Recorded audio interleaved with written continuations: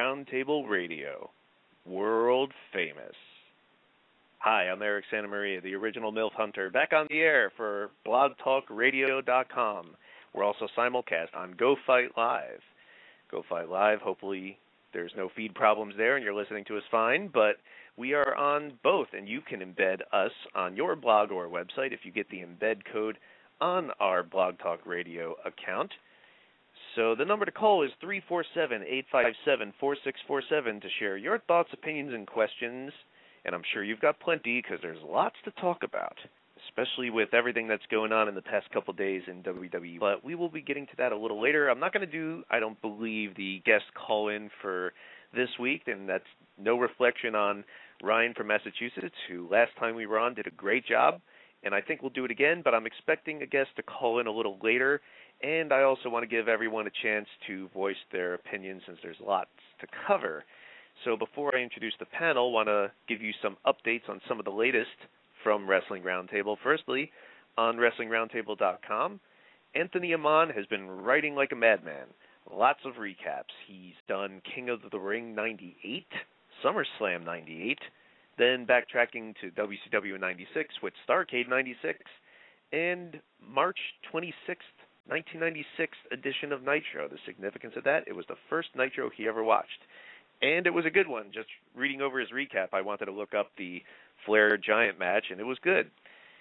Also, we've got guest columns from Zach Fellows over in England and Alex Volpe. Also be getting a news update this week with all the big news, lots of news. Some of our latest shows that are online now, shows number 59 and 60 are available. 59 we will be doing a follow-up on. First up here, because that was covering Stone Cold Steve Austin's career and the best and worst promos. We will be talking about, of course, WrestleMania 28 and the big Raw Super Show the night after once we do our follow-up. But show number 60 has a very interesting one-on-one with Jenny Rose, formerly Jamelia Kraft of Pro Wrestling Respect. She wrestled over in Japan for a little while, and she's only been wrestling a couple years, but a very eventful couple years. In those couple years, she's gone everywhere from Indies in America to Ring of Honor to Japan and back. She's back in America wrestling now and holding multiple titles. So find out more about Jenny Rose on show number 60. We've also got a lot of exclusive matches. First up from Richie Paradise of New Era Wrestling right now in Florida. Well, this is back in his, well, he had lots of names back then. First up was his Lightning Kid persona from Fall 98, taking on Falcon, or is it the Falcon? I couldn't tell. From Pan American Wrestling. Then, in a special 2-for-1 deal, you go into a blindfold battle royal. What's a blindfold battle royal? Well, click and find out. There he participates as Rotten Randy Crosswell. Another exclusive match we have is Alex Payne, the American Psycho, as he takes on TJ Sykes from Real Championship Wrestling, that's RCW, in Baltimore, Maryland last year. And, of course, aside from matches, we've got a new blog. Midge met up with Gilberto in Miami for WrestleMania. Brett Midge Simonello documenting what happened in Miami in our latest blog. We don't have any new polls just yet. I didn't have time before the show to update the website with that, but expect that after the show tonight. We will have new polls on WrestlingRoundtable.com. And coming up on April 29th, that's Sunday, April 29th, we will be taping our next set of shows. And I'm happy to announce that, just confirmed like maybe an hour ago, Grizzly Redwood will be rejoining us for April 29th's tapings. We will be talking about The Undertaker's career. I think it's appropriate now to look back on the dead man's career. We'll also be talking about the best and worst heels and faces. That's going to take up an entire show. So lots of other things coming up for Wrestling Roundtable. So check that out now on WrestlingRoundtable.com. You can also get the links to all of our social networking sites. We've got 2 Facebook pages, a group page, and a fan page. We're on Twitter. We're on YouTube. If you're listening to us on YouTube, it's way after the fact. You want to listen live on blogtalkradio.com, 347-857-4647, Tuesdays at 11 p.m. And, of course, like I mentioned before, we're also on Go Fight Live. Plus, our entire archive is available in audio/podcast form on iTunes, also on Blog Talk Radio as well. So right now, let's introduce the panel, at least as it's made up of right now. We have the Wills on. First up, Will Effin Brooks, who is in our chat room every Monday night during Raw. And I'm sure it was pretty packed last night and crazy. Will Brooks, how are you? I'm great. I'm coming to you guys live. My first radio show here at my new place in Philadelphia. It's wonderful. And also, I know we're going to talk about Raw later, but I got to get this out of the way. It's too much to bear. We have to talk about the wonderful, triumphant return of Abraham Washington. Thank God. I missed the Abraham Washington show so much. But no, seriously, he'll be a great manager for Mark Henry. I can't wait to see how that plays out. The new B4W Tag Team Champion, Will TLD Vafides. TLD is Tommy Lee Danger. He won the belt the other week, and now he is on the radio. Hey, Will. I'm still feeling very, very sore, but I got to say, the 4 minutes that I had in the ring was all well worth it. And I do appreciate you and Mitch for coming out to the show. It was wonderful. Loved it, and I'm finally happy to be back, and this is just a nice booming time to talk about some good wrestling. Yes, and we covered that event in our latest news update. Always have the latest results, previews of what's coming up next, and some exclusive tidbits too. You can sign up for the newsletter, which has some exclusive content from myself, in addition to the news, at WrestlingRoundtable.com. Find out the details there. News update coming this week. And now, wanted to start off, like I said, with a follow-up on some of our latest shows because we like to expand on some of the things we didn't necessarily get to cover on YouTube here on the radio show. Now, of course, a lot of it is we look to you for input. We want to hear your voice. We want to hear your opinion, so we encourage you to leave comments wherever it is. You can sign up for our message board at WrestlingRoundtable.com and put a thread over there. Facebook, of course.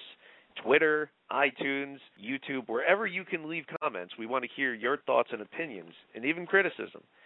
But for Stone Cold Steve Austin, a lot of people said that the show was good, and I was very happy. I was, as you guys know, very worried because I'm a Hulk Hogan fan. I don't put on any front about that. I'm a Hulk Hogan fan, and I really wasn't a Stone Cold Steve Austin fan, I got to say, because I just couldn't relate to him, really. I mean, I understand why people liked him, as we talked about on the show, but for myself personally, I just don't relate to a beer-drinking redneck who kills animals. I just don't.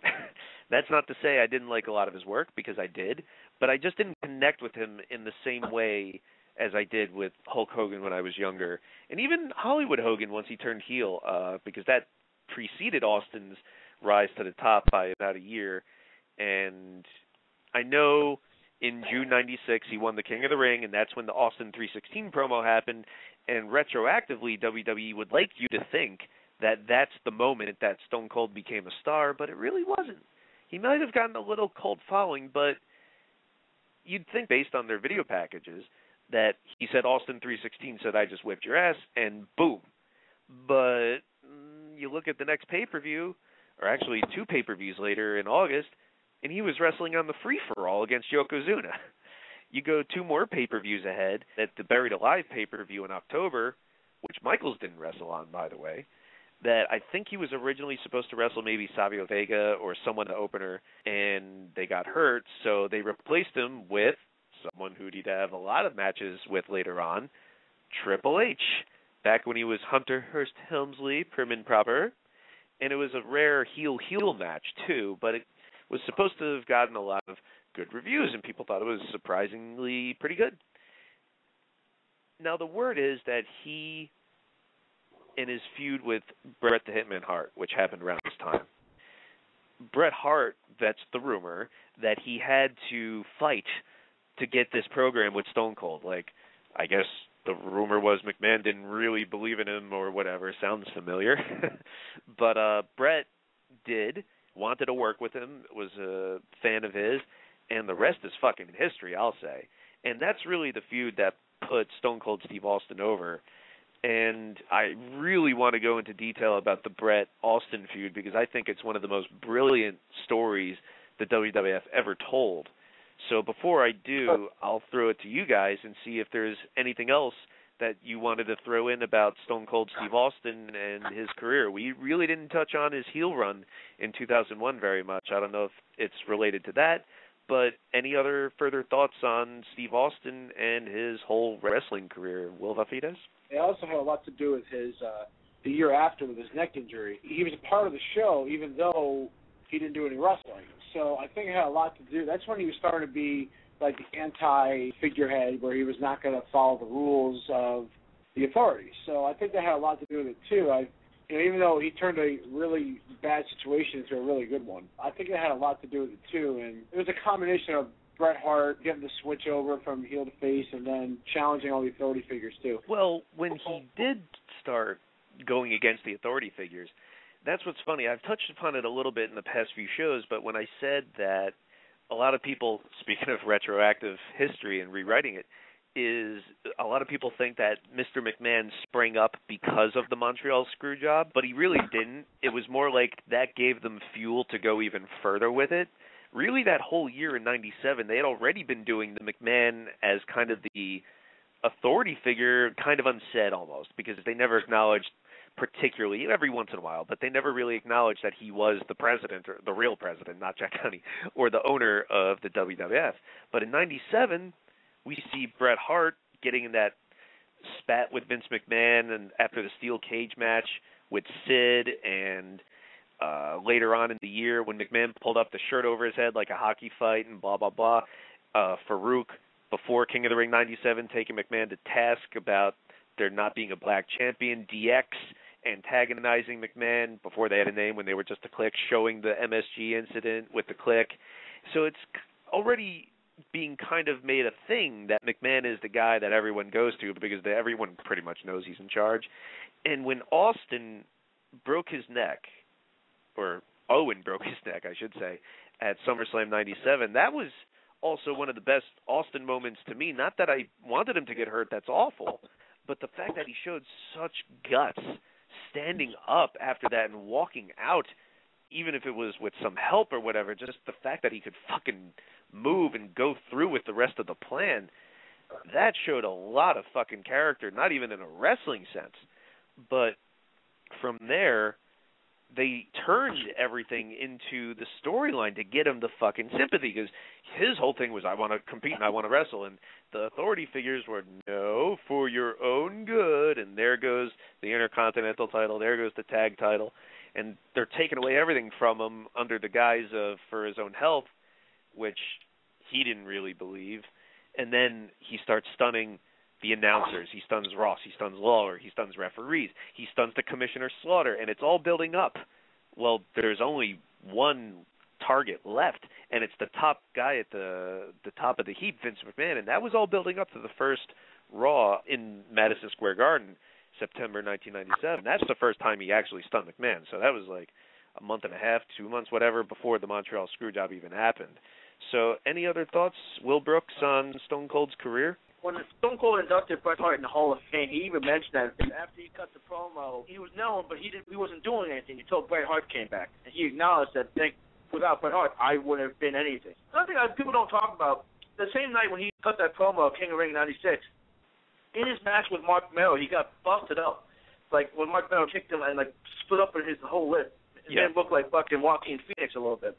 And he had to go, like, get stitches and come back to finish the pay-per-view, which people don't remember. Like, that man looked kind of badass. He went, got stitches, and came back to fight like a hockey player would. It was pretty cool. Yeah, they put it in Raw magazine. Exactly. It was great. It was like, well, that's nothing people don't talk about. But back to what you were saying about his heel run in 2001, I fucking hated it. And I'll tell you why. Because it made no sense to begin with. Why would he join forces with Vince McMahon after all these years of feuding and join forces with a Triple H? Like, what? Fuck no, I was so against it. I'm glad it only lasted like 2 months. The two-man power trip was awful. I couldn't stand it. I'm glad it did not last. It was a complete ego fuck by Triple H, too. It was, because, I mean, that was the beginning when we started seeing Triple H getting his way all the time. It was the beginning of that whole shitstorm happening. That kind of got me out of wrestling for a while, too.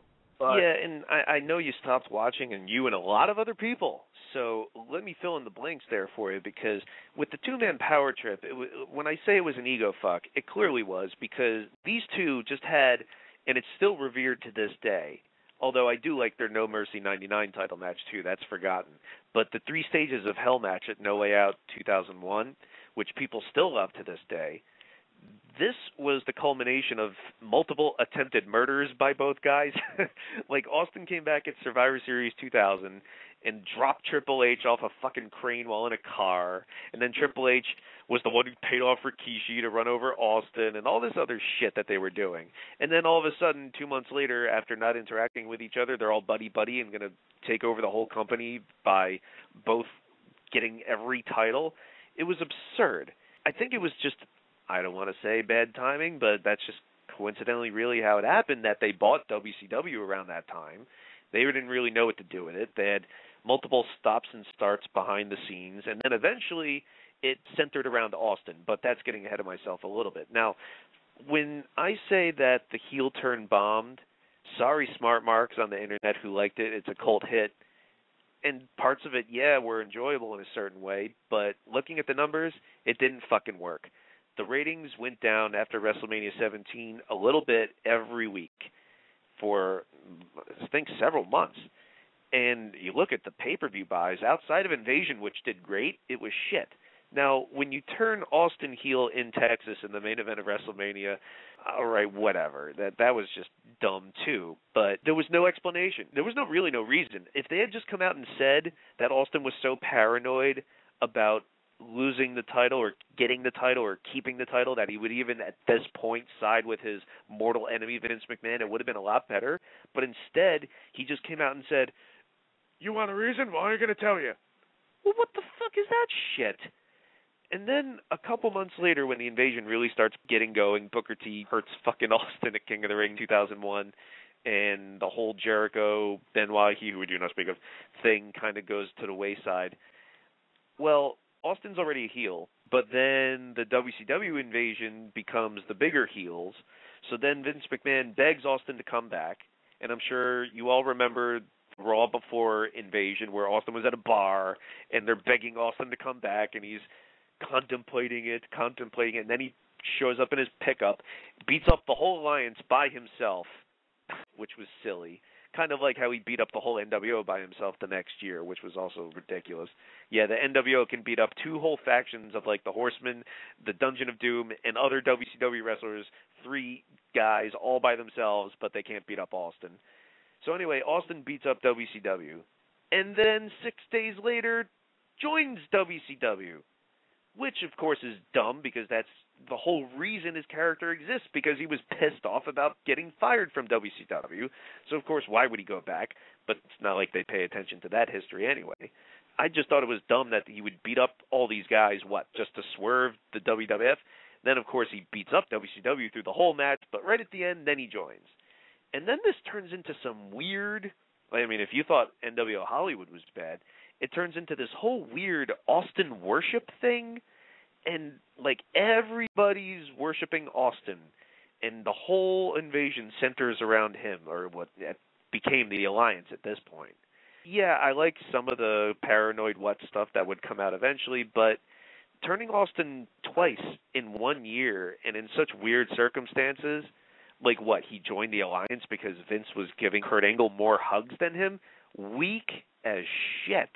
And you could tell that at some point, they just threw in the towel and considered a failure, because the day after Survivor Series 2001, when the Alliance had the final loss, then all of a sudden Austin's a face again, Kurt Angle's a heel again, and they just pretend that never happened. So I think that was clearly throwing in the towel. But I certainly concede he was one of the greatest wrestlers of all time, biggest names of all time, but I think I did raise some valid points about him getting a free pass on everything, whether it's burying Lance Storm and sucking the heat away from everyone he was involved with when he was the sheriff. Not that he didn't help make some guys, sure, but I think people overlook a lot of stuff. Like, why is it that any time Austin refuses to work with somebody like The Rock or Billy Gunn or Jeff Jarrett, it's always justified. If Hogan refuses to lay down to somebody, or if Triple H refuses to lay down to everybody in 2003, then all of a sudden they're vilified. But when Austin doesn't want a job to Lesnar, oh no, it makes sense. His reasoning made sense. It should have been built up, not a throwaway match on Raw and the King of the Ring or whatever. But you know what?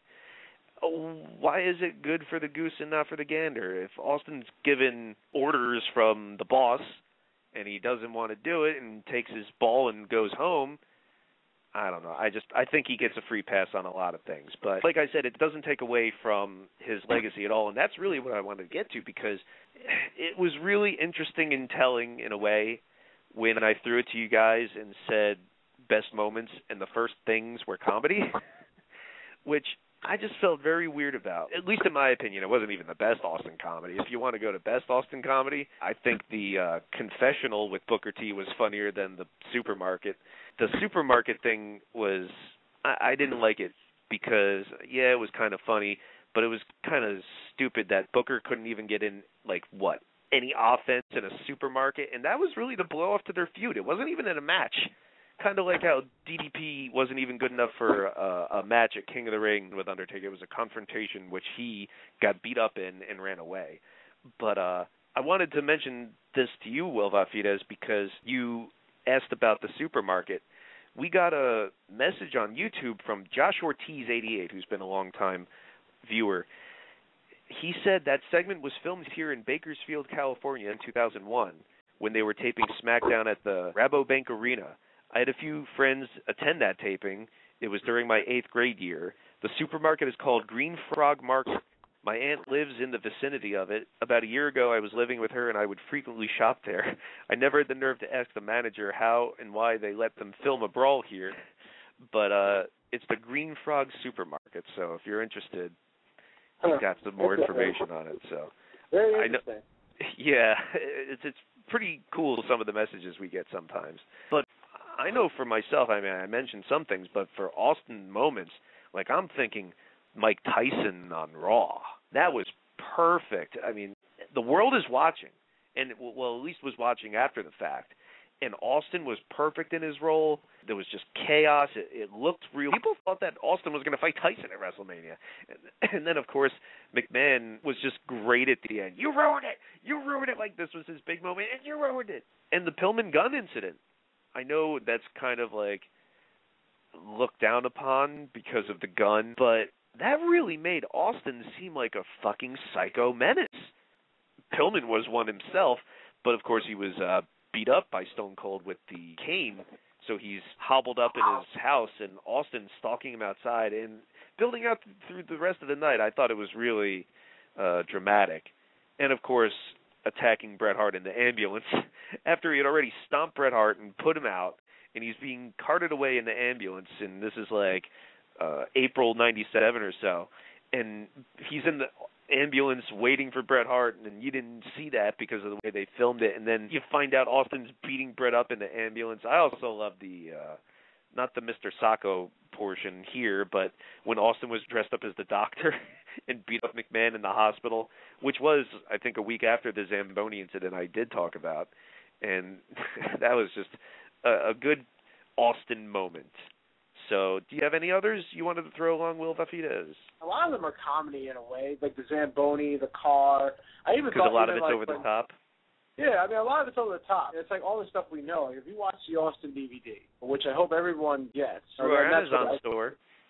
Yeah, through your Amazon store, absolutely, because that's where I got mine. There's so many awesome moments. There's so many to count. I can't even count, how many Hulk Hogan moments that, just stand out to me like that, how many they have. There's so many to pick from. Even the Lance Storm thing, you frowned on it. I actually thought it was funny.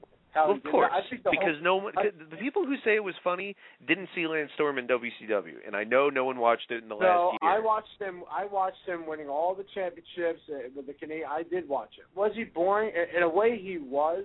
In a way, he was kind of boring as far as his character, but that's who he was anyway. And I thought all the Eric Bischoff stuff was one of the greatest times, when the general manager actually meant something, where you saw the struggle between two guys. I was really mad when they ended that early. That whole series with him and Bischoff going back and forth, and that no one could touch Austin. I thought that was a good storyline too. Actually, I think for all the real life bad blood there, I thought the Austin Bischoff stuff fell kind of flat to me, and I don't know if it's because they had already done Austin and the authority figure with McMahon and done it so well before that. But I just wasn't feeling that one. Yeah, I guess we have different opinions, but I think that he did a good job at that role. I thought that was good. Also, he was a part of the McMahon shaving him bald. That was also a moment too. I liked it when the one where he wore a suit and he even wore, like, the Stone Cold hat, and he was posing with Mick McMahon, and then after he posed with McMahon, he smiled and was like, I'm going to take all this shit off, and then he just gave McMahon, like, the best tip I've ever seen in my life. It was hilarious. He just, like, punched him right in the balls, right in front of the whole crowd. But, like, even, like, the night where Dude Love debuted, and he was Stone Cold's tag team partner against Owen Hart's Great Bulldog. You know? And what's funny about that, how bad tag team wrestling is in WWE right now, is that even in that match, even though Stone Cold had not been in a tag team, just part of the Hollywood Blondes, he still had enough wherewithal to remember that when he tagged Dude Love in, he still, like, set him up for a move. Nobody does that anymore. Like, nowadays, you tag a guy in, and that guy just takes over it. Like, back then, you tag a guy in, you held him back, or you held him down, or you put an arm out so the guy would do something to it, you know? Little things. Yeah, it's little things. And it's funny, like, even as a guy who's entrenched in being a singles wrestler, still has enough wherewithal to remember, I got to do this. One of the things I loved about the Dude Love debut, too, was that reaction shot. They cut to Austin like, what the fuck? I love that so much. I actually memorized his promo coming out to the ring. It was so funny to me. Going into Royal Rumble in 1998, how he was just attacking everybody and stunning everybody to the point where when his number came up, everybody in the ring stopped wrestling and was waiting for him because they didn't want to get revenge on him. And what did he do? He came through the crowd and eliminated 2 guys before anybody knew what the hell was going on. Good stuff. Good stuff all around. Well, for matches, I just wanted to, and we'll move on in a moment, but I just wanted to throw in at least a couple more because he had a lot of matches with Undertaker, and I think if he had his way, he'd wrestle The Undertaker the rest of his life.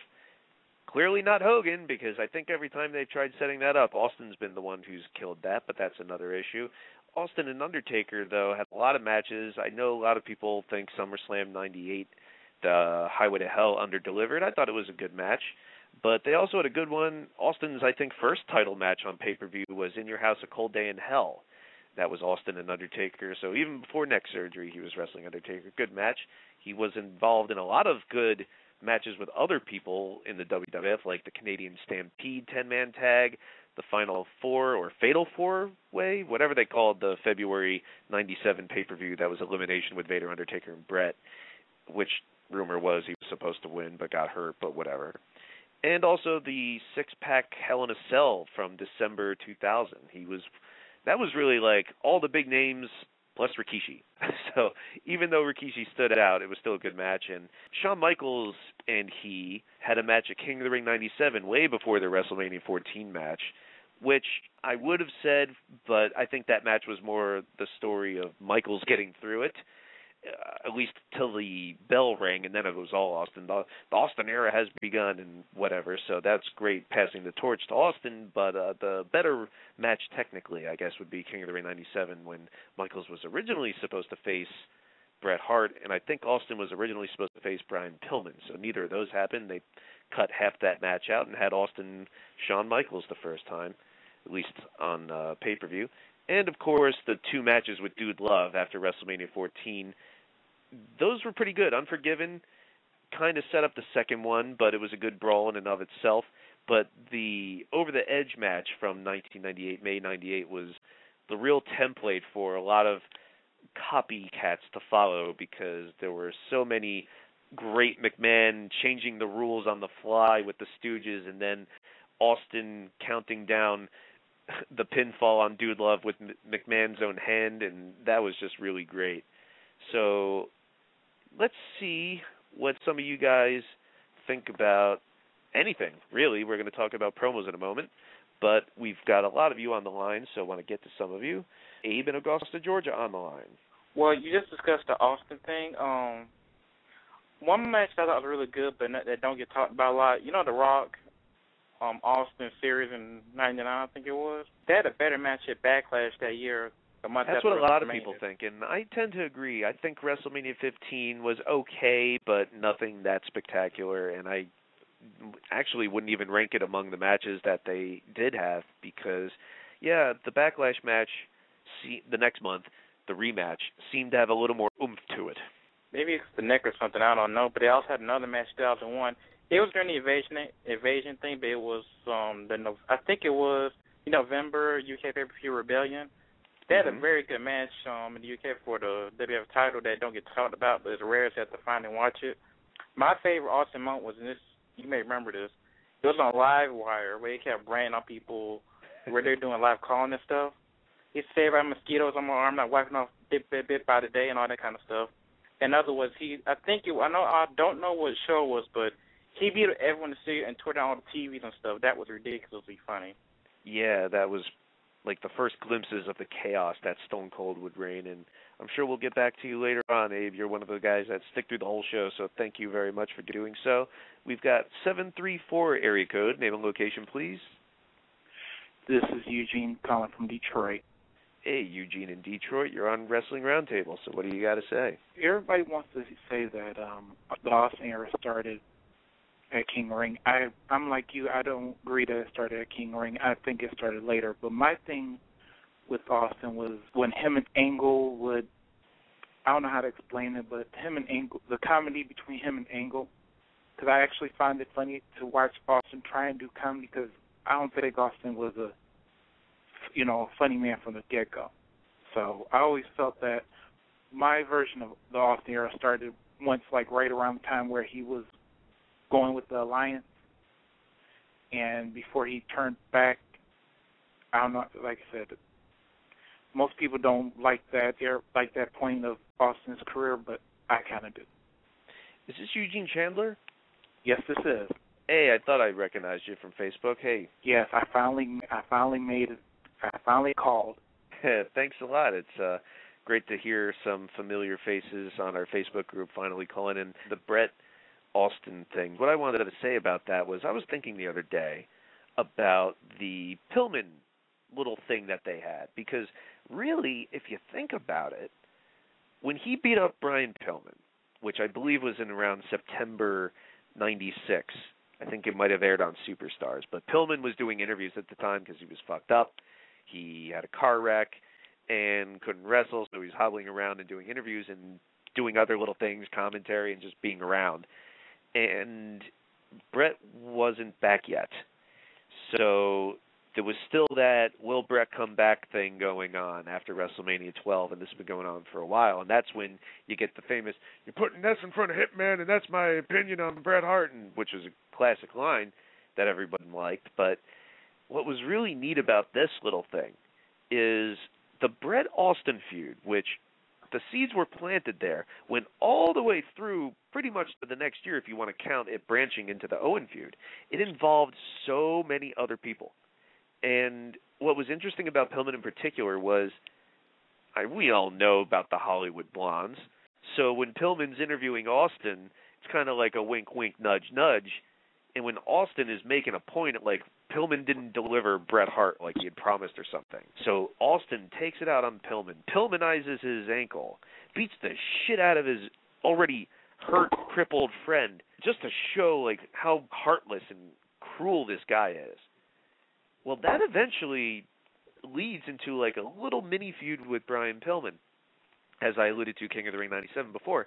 Well, couldn't that in a sense really factor into the Hart Foundation feud in the sense that you think like, well, his former friend beats the shit out of him, he goes back to his roots, he goes back to the dungeon, all leading up to the Canadian Stampede match. And of course that started the Owen feud too. I do have to backtrack a little bit for WrestleMania 13 because that was really one of the best matches and stories all woven together in WWF history, where the double turn, right? Well, Austin refuses to give up. He's already in a bad position. And Bret Hart, he's gone through months of dealing with this coyote, as he called him. And he got screwed at the Rumble 97. He got screwed out of the title the day after Fatal 4-Way, losing it to Sid, the first world title change on Raw, by the way. And he's been screwed by Austin after already out-wrestling him in Madison Square Garden in his comeback match. So Austin keeps being a thorn in his side, and he drags Bret Hart down to his level, to this I Quit brawl with chairs and cables wrapped around Bret's neck and brawls through the crowd. Austin brings down Bret to his level. Then Bret gets him in a vulnerable position. He outdoes Austin on his own terms and has him right where he wants him, right in the middle of the ring in his submission, and Austin still refuses to give up. And that's what really won over the fans. And what was so brilliant about it, too, is after the fact, after the referee Ken Shamrock stops the match, Bret Hart does something the old Bret Hart would never do. He starts kicking a man when he's down. Not only when he's down, when he's unconscious and bloody and beaten. what? You people are booing me? Well, fuck you. And he just goes at it to the point where the MMA fighter had to keep him off of Austin, leading, of course, into the Hart Foundation. And it's also funny how, like, you could get a little sense of Brett was kind of reuniting them, Owen and Bulldog, with himself, selfishly, because, like, well, all my friends in America turned their back on me. I'm going to bring my family back and surround myself with people who understand and respect me, and those are all heels. So he's bringing the heels together and being a heel himself, bringing back Jim Neidhart, so the continuity there. Just really one of the most brilliant angles the WWF ever did, and I just wanted to elaborate on that a little more. So let's go to one other call before we get to the promos. Justin in Eagle, Wisconsin, you are on. Don't really have much to comment on the Austin era. I was largely absent during that. I only caught like a snippet here and there. Did you start watching and stop and come back, or did you start watching after that? I was like one level below casual fan. It's like if it was on, cool, I'd watch it, but I wouldn't really revolve my schedule around it. Didn't really become a big fan until like 06. What made you become a fan in 06? Because that's coincidentally when I stopped watching. I was taken to a WWE show for my birthday, and I thought, oh, this is so cool. But like it started getting lame in like 07, late 07.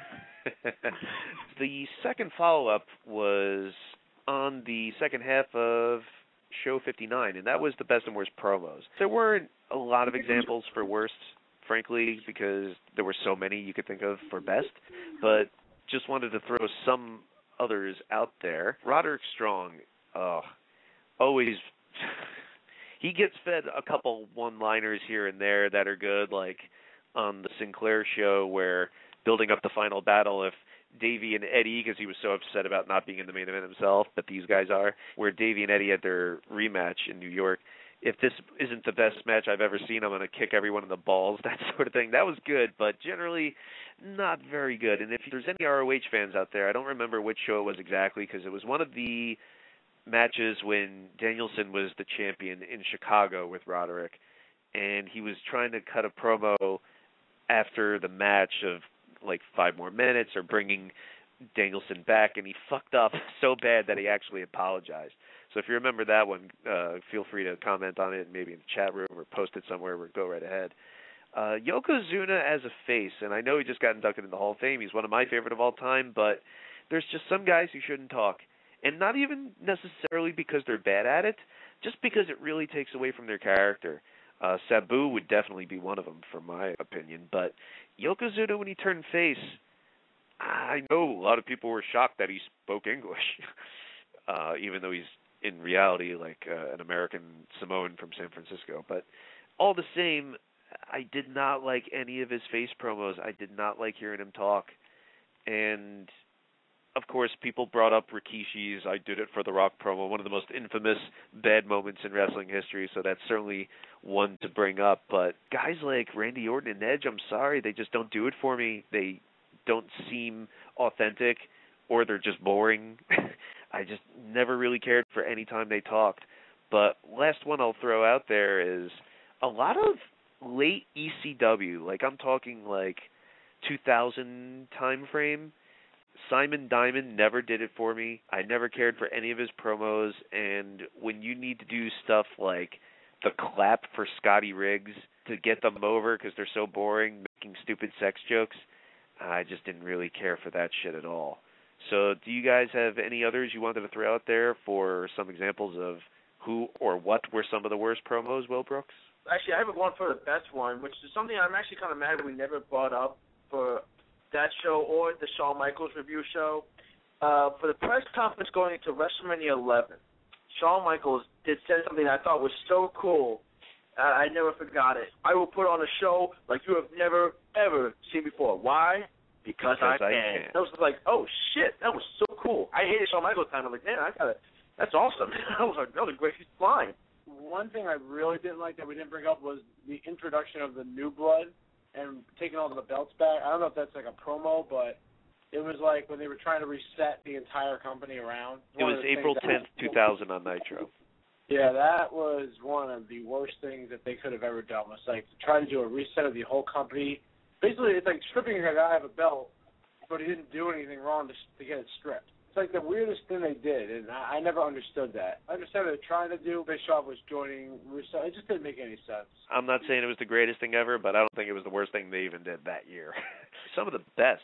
Holy shit, where do we even begin? Because there's guys that we didn't even get to. Obviously, Jake the Snake would be on there, but Ravishing Rick Rude, oh my God, every promo about cut the music, all you fat, out of shape, real man looks like blah, blah, blah. I mean, it was essentially the same format, but he would just change it up every time, and I loved it every time. But, of course, Ted DiBiase selling all his great lines of greed and all that sort of stuff with his infamous laugh, just great. But I would defend Sid here because I know Sid was like the first one brought up for bad, and of course he's got all of his famous wrestle crap, botchamania, whatever the fuck you want to say moments, like I have half a brain you do, yeah. The one people don't remember was when he was with Macho Man as his bodyguard when it was What Up Mach in '99, and he said, this man's mind, excuse me.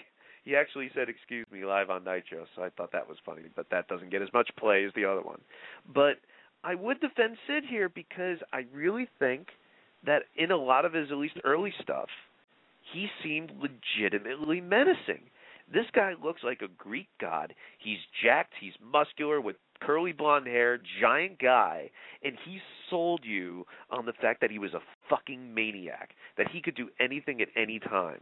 Maybe it's tape, Sid, like I said, but I think he really got that across in some of his promos. If you think back to when they announced Hulk Hogan was the number one contender and all these other guys weren't for Ric Flair's title, and they cut right to Sid for that reaction shot, and then there was this big promo afterwards about, you really think Hulk Hogan is more worthy than me, and blah, blah, blah, or screaming at Mean Gene at WrestleMania 8, shut up, you fat little oaf, and all these great things that he got his heel persona across with.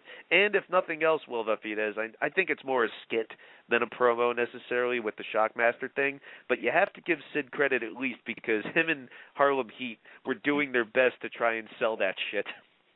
Right. Oh, cool. Why do we even talk about it? We have to see it. If you see Are You Serious from WWE's YouTube channel, you can pretty much see all the worst promos they ever did.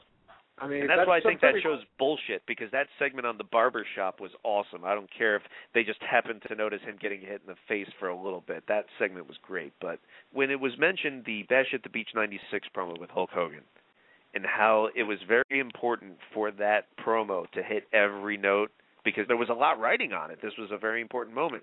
There's a few others like that. I think of Shane Douglas when ECW, Eastern Championship Wrestling, became Extreme, screwing over Howard Brody and the NWA in the finals of that tournament when he threw down the belt. That's another promo that will live for a long time. I don't maybe forever, but that was another promo that set everything up so perfectly, mentioning the history of the NWA and all the guys that have it, and they can all kiss my ass. And that ushered in the era of Extreme. They put essentially all their eggs in their basket with Shane Douglas for a reason.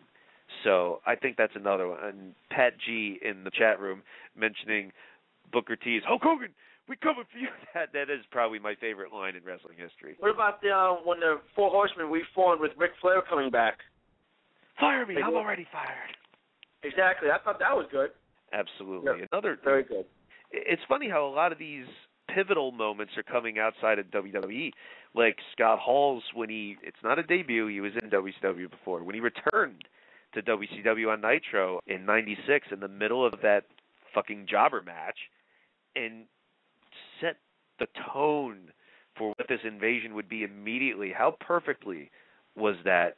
Him doing essentially the Razor Ramon Scarface accent, and then using all the terms the WWF used to make fun of WCW with Billionaire Ted and the Nacho Man.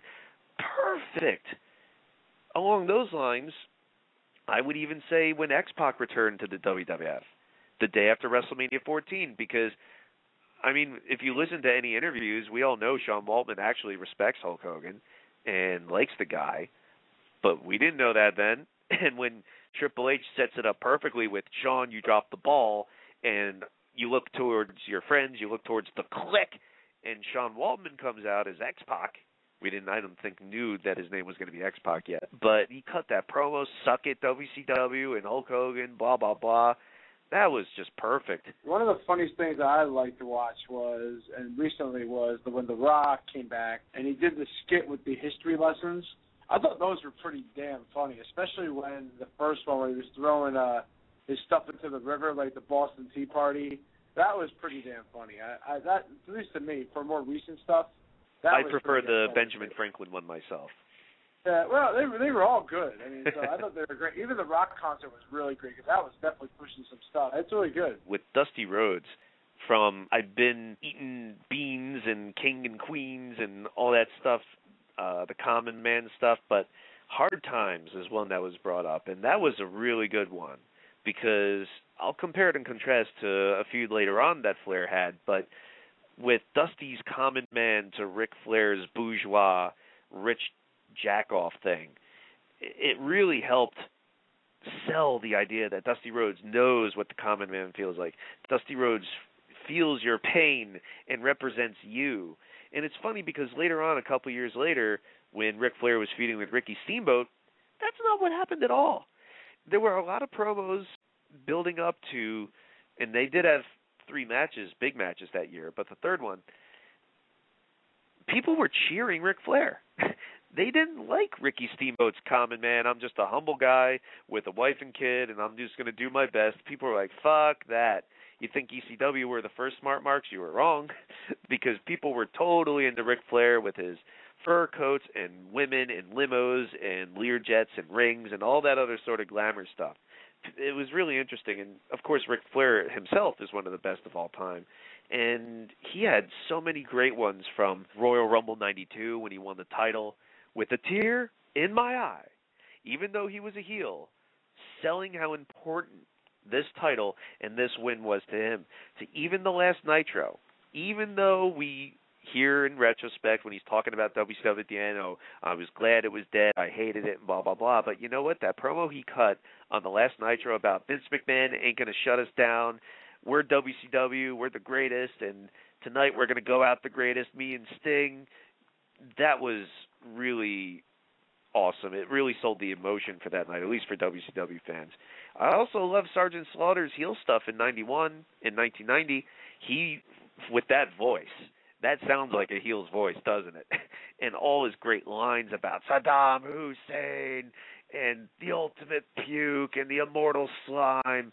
He really sold how much of an asshole he was. I really loved that. Speaking of Ric Flair, back in 2003 when Ric Flair faced Triple H on Raw, Triple H expected Ric Flair to lay down and let him pin him 1, 2, 3. Ric Flair, it was in South Carolina. Ric said, "Fuck that.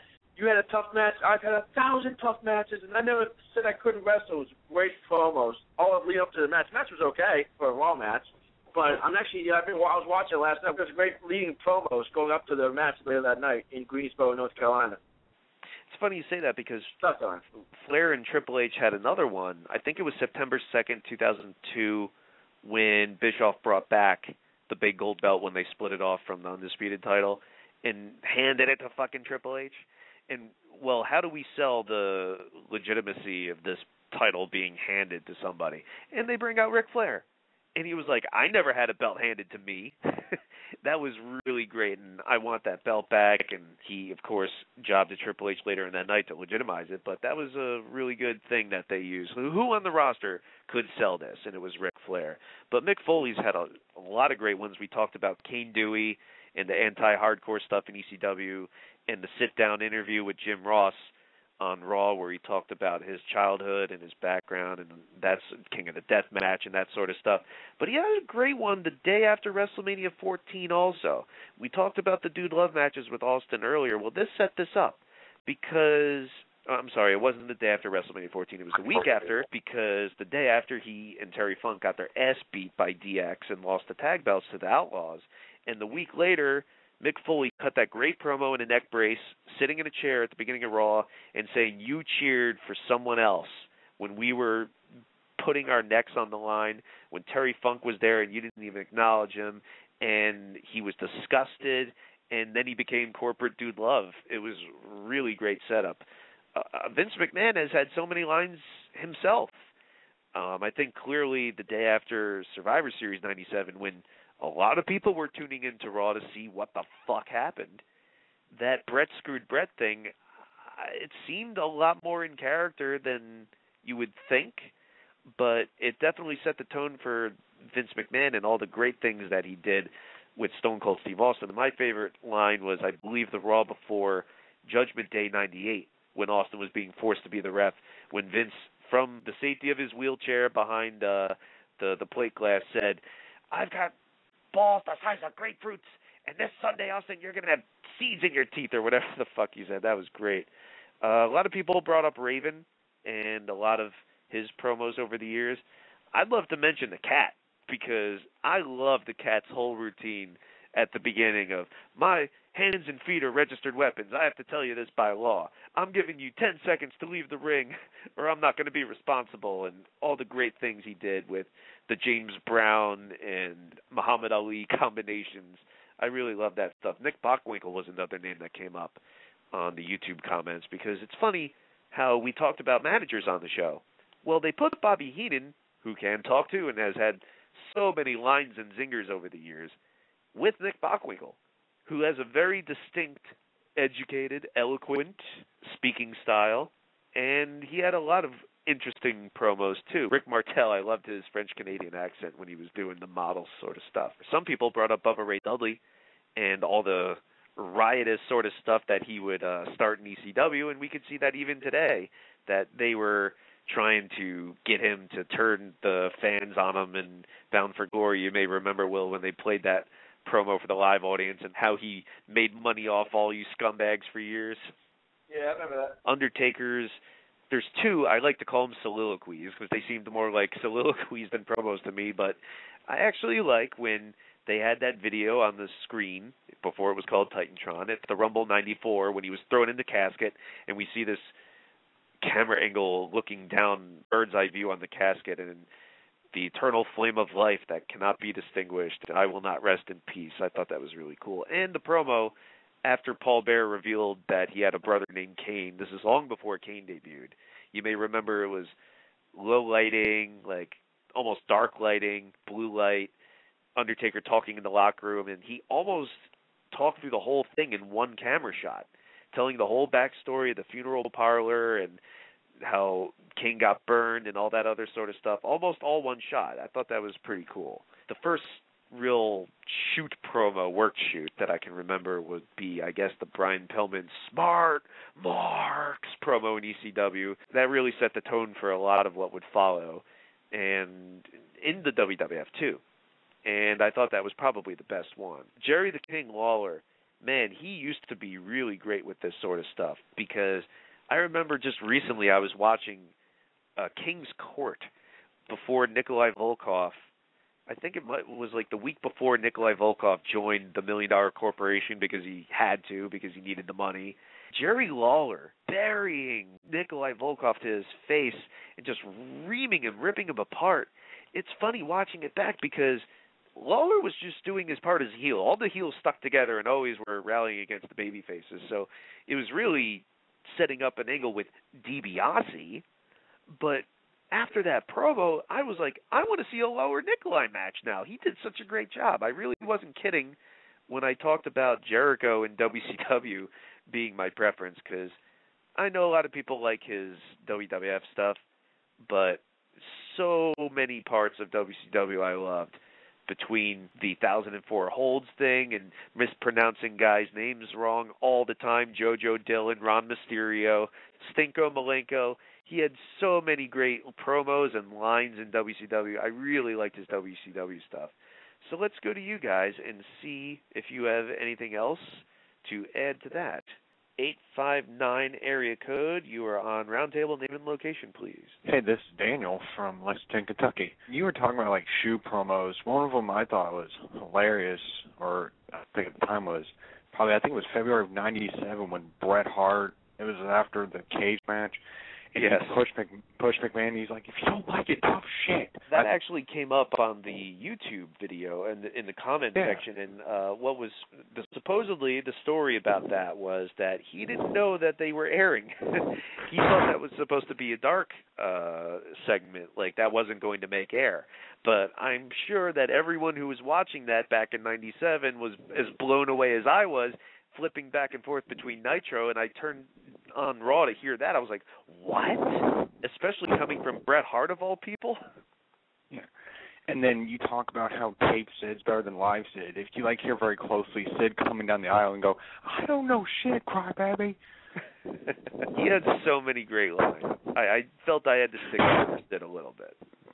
Yeah, that's pretty good. The one you guys are talking about, this is probably best. Hogan's had one just talking about how he's just going to ride his Harley, and it was about SummerSlam. I think it was the first SummerSlam. Him and Beefcake, or was that the second SummerSlam? Him and Beefcake versus Zeus and Macho Man. Yes, this was the one where Beefcake ripped off fucking Running Man. The blade is a part of me.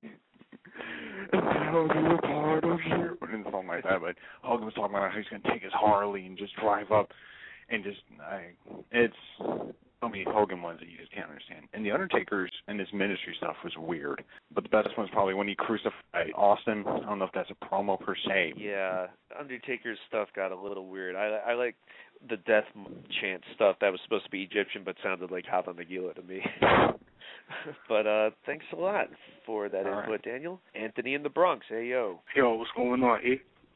Too much. We're already into the second hour, and we haven't even gotten to WrestleMania yet, but that's up next on the agenda, so what do you got to say? My favorite 3 work promos, I don't know if they were exactly work shoots or whatever, were Paul Heyman in 2001, before Survivor Series, Joey Styles in 2006, and notice how these are both ECW guys.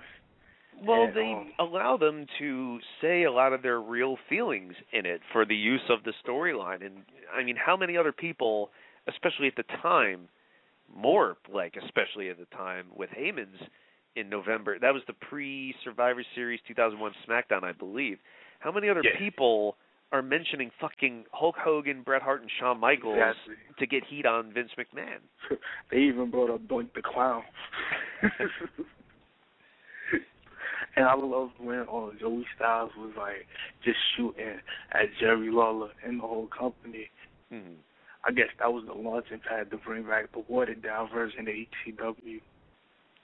Yeah, well, as real as a lot of... I don't know what happened with that. Yeah, and as real as a lot of those feelings are, they're essentially at the end of the day used for storyline purposes, because even though they feel that way, it didn't make a lot of a difference in the overall scheme of the company, did it, unfortunately. But Royce in Pomona, California, you were on. A person about promos I'm surprised you didn't mention was Bob Backlund after he turned heel. Ah, yes. I'm going to save the society from guys like Bret Hart and Diesel, and I'm giving you people a sports education. That just was so clever, and just this whole shtick, this whole angry old man stuff was just, great, and I'm surprised. And you kind of wish, they probably would have done that a little later, especially, in the more Attitude Era, when things were really different compared to, his old days. I think it would have really been a little bit better. I actually disagree with you there, because I think it probably would have gotten lost in the mix, and he would have been more of a sideshow comedy act. I mean, he kind of was anyway, but at least he got his way into the main event with Bret Hart. But I actually think they should have done it earlier, because if you watch earlier Bob Backlund stuff, he seems like kind of a weirdo anyway. When he's doing the straight-up babyface monotone bullshit, I mean, I really feel that Vince McMahon Sr.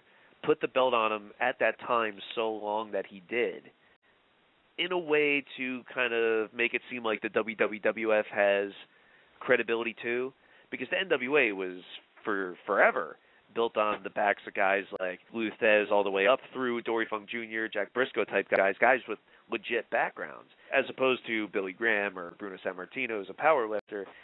Bob Backlund was like an NCAA wrestler or some shit, so he brought, I think, some credibility to the table, but not a lot of charisma. And I know a lot of fans at the time didn't really care for Bob Backlund. I mean, it's a different time, so it's not like they could turn on him every Raw, every week or anything. But I don't think people got into him as much as they did Bruno before him or Hogan after. I think they could have done that Maniac shit a little sooner because it didn't seem like it was that far of a stretch from the way he actually is. Yeah, and I like to say that I do agree with you that Jericho's promos in WCW were like light years ahead of really anything he kind of did in WWF. Maybe it's kind of a so bad it's good, but I have to say Sid's promos, like after, I don't know if this counts as a skit or a promo, but like after Goldberg crushed his car and he screamed to the heavens. Goldberg! He did it like 2 weeks in a row. I thought that was pretty good. Oh, but, my God. With Jericho, I always thought it was weird when he did come to the WWF and he was doing interviews saying things like, in WCW, they'd only write like 20% of what I said, and now here in WWF it's like 80%. And he was saying this like it's a good thing. And I was like, well, the difference is pretty obvious to me so far. Yep. And I kind of wanted to, I would say disagree with you. I would say disagree, but about the earlier comments about maybe some of the not-so-good promo guys, like how you think Edge. Because I don't think Edge is great either, but I wouldn't say he's bad. I just say he's more overrated. And I think I like to put overrated our superstar? Yeah. And I like to put maybe Punk in that same kind of category. It's like, I don't like, as a promo guy, I don't think he's bad per se. I think he delivers it pretty well, but the problem is, for me, it seems like his stuff, it seems like I could say that. Like, if it seems like I could say that, it doesn't seem all that great. Like, why it listens like maybe like a promo from The Rock or maybe Flair, like, they just seem so clever or so cool. Like man, there's no way I would have came up with that line, but with Punk, it just seems like, Could have gotten it off a message board. Yeah, like it seems like something I would say. Like, and not in a cool Austin way either. Like, Austin was like the everyman, but in a cool way, where Punk just seems like a everyman in a kind of lame, like, really, that's all you got kind of way, and maybe that's me. Okay. Well, that's certainly a different perspective, because I'm sure a lot of people would say that his promo last year, the one that made TMZ and everything before Money in the Bank, would be up there with one of the greats of all time. But another I'd like to throw out there would be Goldust, because in doing the Goldust character, and certainly he wasn't alone in doing it, but he has done so much with that character, and especially even at the beginning of the Goldust character. This is a kid who, or guy at the time, whatever, when he first showed up in the WWF in 1990, if you watch it back now, it's hilarious because he's really just doing a Dusty Rhodes impression. He's doing an impression of his own dad, and we know he doesn't talk like that, but he's, blood is thicker than water, DiBiase. It's absurd watching it back now. Of course, he went back to WCW in between many of his WWF runs, but Goldust was the character he always had his most success with. Not Black Rain in TNA, not Dustin Rhodes in WCW, none of that shit. Goldust was it, and not just because it was a multi-layered character, very nuanced, very intricate, and unique, but as a heel, as a face, as Tourette's, whatever direction he took it in, he got it so over. And if nothing else, the Goldust character really helped Dustin Rhodes carve out a niche for himself and take a giant leap out of his father's shadow. So his promos had a lot to do with it. I mean, on one hand, he looks like the way he looks. On one hand, they're hinting that he's gay. On the other, he's a movie buff. There was so much going on in his promos, and that was really cool. But enough about promos. We're going to get to WrestleMania and all the big stuff you want to talk about. Before we get to the WrestleMania portion, wanted to read the results of one of the latest polls because it builds up to WrestleMania. What will be the best match at WrestleMania 28? If I paid more attention, I would have included more matches, but of the matches that were offered up, 0% went to the GM tag match. Nobody thought that was going to be the best match of the night, but 2% of you thought the Divas tag match would. Really? That's very interesting. Probably a goof vote. 10% of the vote went to the Hell in a Cell match. Only 10%. Pretty interesting. Hell in a Cell with Undertaker and Triple H only getting 10%. 13% went to Sheamus and Daniel Bryan. Ooh, how disappointed you must be, 13%. Now we get into the big hitters. 35%, second place, 35%. And it was kind of close, but 35% went to Rock and Cena. 35% for the match that sold WrestleMania, but number one with 39% went to Punk and Jericho. So let's see if maybe some of you think that it turned out to be just that, because we're going to move on to WrestleMania 28, airing on April 1st, this past Sunday, from Miami, Florida. April 1st, 1990 was WrestleMania 6, the first pay-per-view I ever ordered with Hogan Warrior. And now, 22 years later, here we are with Punk, Jericho, Hell in a Cell, and Rock Cena, of course. First thing I wanted to mention was the set, because I thought it was really cool. Not if you were sitting in the obstructed view, but all the same, I thought if you're going to hold up the trusses like that and the lighting structure, putting the palm trees around it was really cool. Although, if they're going to do WrestleMania in New Jersey, it's not New York, it's fucking New Jersey. We're not a suburb of New York. Like, 90% of the ad was New York, New York, New York, New York. Fuck that. We're not even first on the goddamn logo. New Jersey. It's happening in New Jersey. What, we're not good enough as New York? We got to leech off our neighbor for it annoys me as a New Jersey guy. But at any rate, if they're going to do it next year in New Jersey, instead of palm trees, they could use the smokestacks in Newark. And I can't take credit for that. That was Shane Hagedorn's joke, so credit is given. Hope you're happy, Shane. So, anyway, opener was Daniel Bryan and Sheamus for the World Heavyweight title. Wow, where do we even begin? This is very, very interesting. So much so, I'm not even going to speak about it first. I'm going to throw it to you guys. So, Will Vafides? I'm going to be the one that's going to look into the negative into a positive in this. So, yes, it was pretty damn bad to open a show with an 18-second match. I totally agree with it. However, wait. I'll let you finish, but is it because it's an 18-second match at all, or an 18-second title match? 18-second world title match. Okay. Title match, more so. I don't care about an 18-second match like if it was a Diva match. I would not have cared. I think we all would have forgotten about it. But then the crowd. Daniel Bryan's been acting like this coward hero for the last couple months. What better way to make him lose his belt than to lose it that quickly, especially when the guy was over in Miami? People brought thousands of yes signs. They never brought it to my attention really till that night. And then the crowd went nuts and couldn't believe that happened. And I thought it was one of the funniest things I've ever watched. It was with Jay Leto. And he was so pissed, and I was laughing so hard at that because I knew there had to be a good thing coming out of it. And I guess we found out the next night on Raw why that was good, actually a good thing. So there is good into the bad. Do you think that was their intention, though? No way. Absolutely. Because the way he was a cowardly heel this entire time. You really think they squashed him like that to turn him face? No. I don't think they're turning him face. I think what they're doing is they got the crowd to react to it. Because honestly, I'll say. Do you really think that the next day we would be talking about Daniel Bryan versus Sheamus if it was actually a 10-minute match?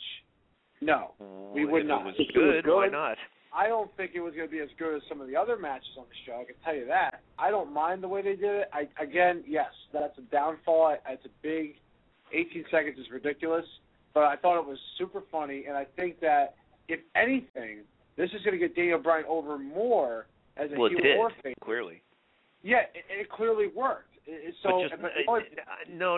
It worked makes it seem like that was their intention, but I don't think it did get him over. But I don't think that was the intention here, at least to the degree that it has. The only downfall to this is that it makes Sheamus look bad because now the crowd is gonna boo him, and they're trying to push him as one of the faces of SmackDown. So this is the only downfall of this whole thing is that it really wasn't Sheamus' fault. That's what sucks, and I think the fans shouldn't react the way like that to him. It should be more like do the yes chant, which I think is going to be in every arena now. It's replacing the what? I think it already has. I mean, they were chanting it at the ROH 10th anniversary show. Well, that was before WrestleMania. But look at that. But the next night on Raw, you felt it, and even the rest of the night at WrestleMania, you felt it. It put an impact on the show. There was a good into the bad. Will, I have to congratulate you, man. With Corey gone, you've finally taken the mantle of dumbass who speaks first and thinks later. Congratulations. There's no way they could have predicted that was gonna how the crowd was gonna react, and that was gonna make him put him over, and the yes chants would take over the what chant. There's no way they could have thought of that. And to do that made no sense. We all knew Daniel Bryan was gonna lose. We all knew he was going to lose. It's fine. Nothing wrong with that. But it was the match. He's the best wrestler in the world. Let him do what he does best. Wrestle. By doing this, all he did was alienate, again, he alienated Sheamus, and like you said, losing a face on SmackDown when they desperately need some.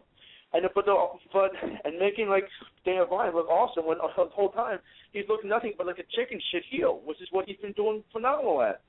So in my retrospect, it has the reverse effect what they want. Hopefully they're smart enough to realize what they did and run with it. Let's hope they're smart enough to realize that. I really do, because I was loving the yes chants all Raw. I thought it was great. And all the people who were chanting Daniel Bryan during the next two matches just wanted to show that these people are just fucked up.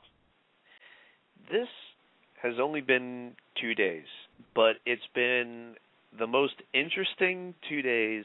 Forget armchair booker. I'm talking armchair psychologist. This has been the most interesting 2 days from that point of view with these two guys in a long time for me in wrestling. Firstly, I laughed my ass off too. Not because I was into it from a storyline point of view, but because I thought it was so absurd that they actually did that. It was so wrong that they actually did that. I laughed at the absurdity of it. Because on his way to the ring, I was very happy. I was so happy to see Daniel Bryan, whatever you want to call him. I'll call him Bryan Danielson because to me, he's one of the best wrestlers that I've ever worked with, one of the nicest guys, and when he was coming out to 80,000 whatever people chanting yes, yes, yes, and he was so over, I was genuinely happy for him because I wouldn't say he's necessarily a friend, but we've hung out, we've worked together. I'd say he's a buddy of mine. So I was very happy to see that because he deserves all that he gets. A lot of people in the past couple of years are getting their first fucking taste at seeing him, but Ring of Honor fans and indie fans who have known him for years have known how much talent this guy has and how over he could get if just given the chance. I said on Facebook today that, and it got a lot of likes, but especially seeing the yes, yes, yes in between commercial breaks video with him doing that promo with AJ for a minute and then getting her out of the ring and just seeing all that, I said, if you ever thought Daniel Bryan was boring and could never get over, eat my fucking shit. And I hate to be so like that about it, but he's kind of a buddy of mine, so I took it a little to heart. And I've let people rip on him all the time, all they want. They can have their opinion, and that's fine. But I think everything that's happened in the past 2 days has been kind of justification for him. Because, first of all, people were pissed. Doesn't mean they're not going to spend the money on WWE at all anymore or whatever. But whatever. People will complain after they buy their tickets. So, regardless, people were pissed because that was a match they were looking forward to. Not even so much in the sense that, they bumped it from the show last year and we didn't get to see it, and now they finally get to go on and they only gave him 18 seconds. It was bullshit.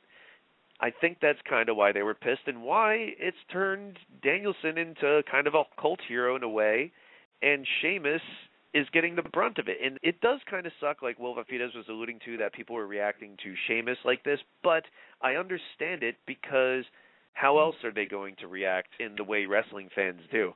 They're not going to stop buying tickets. If McMahon comes out, it's more of a storyline character sort of way, so it's not like they're going to be booing him because of the booking or whatever. So it just so happens that Sheamus was on the other side of it, and he's getting the brunt of it. So I feel bad for Sheamus in the way like that, but... I was in the chat room during WrestleMania, and we actually, all night long, everybody kept making the same joke, that no matter what happened, like it would be like...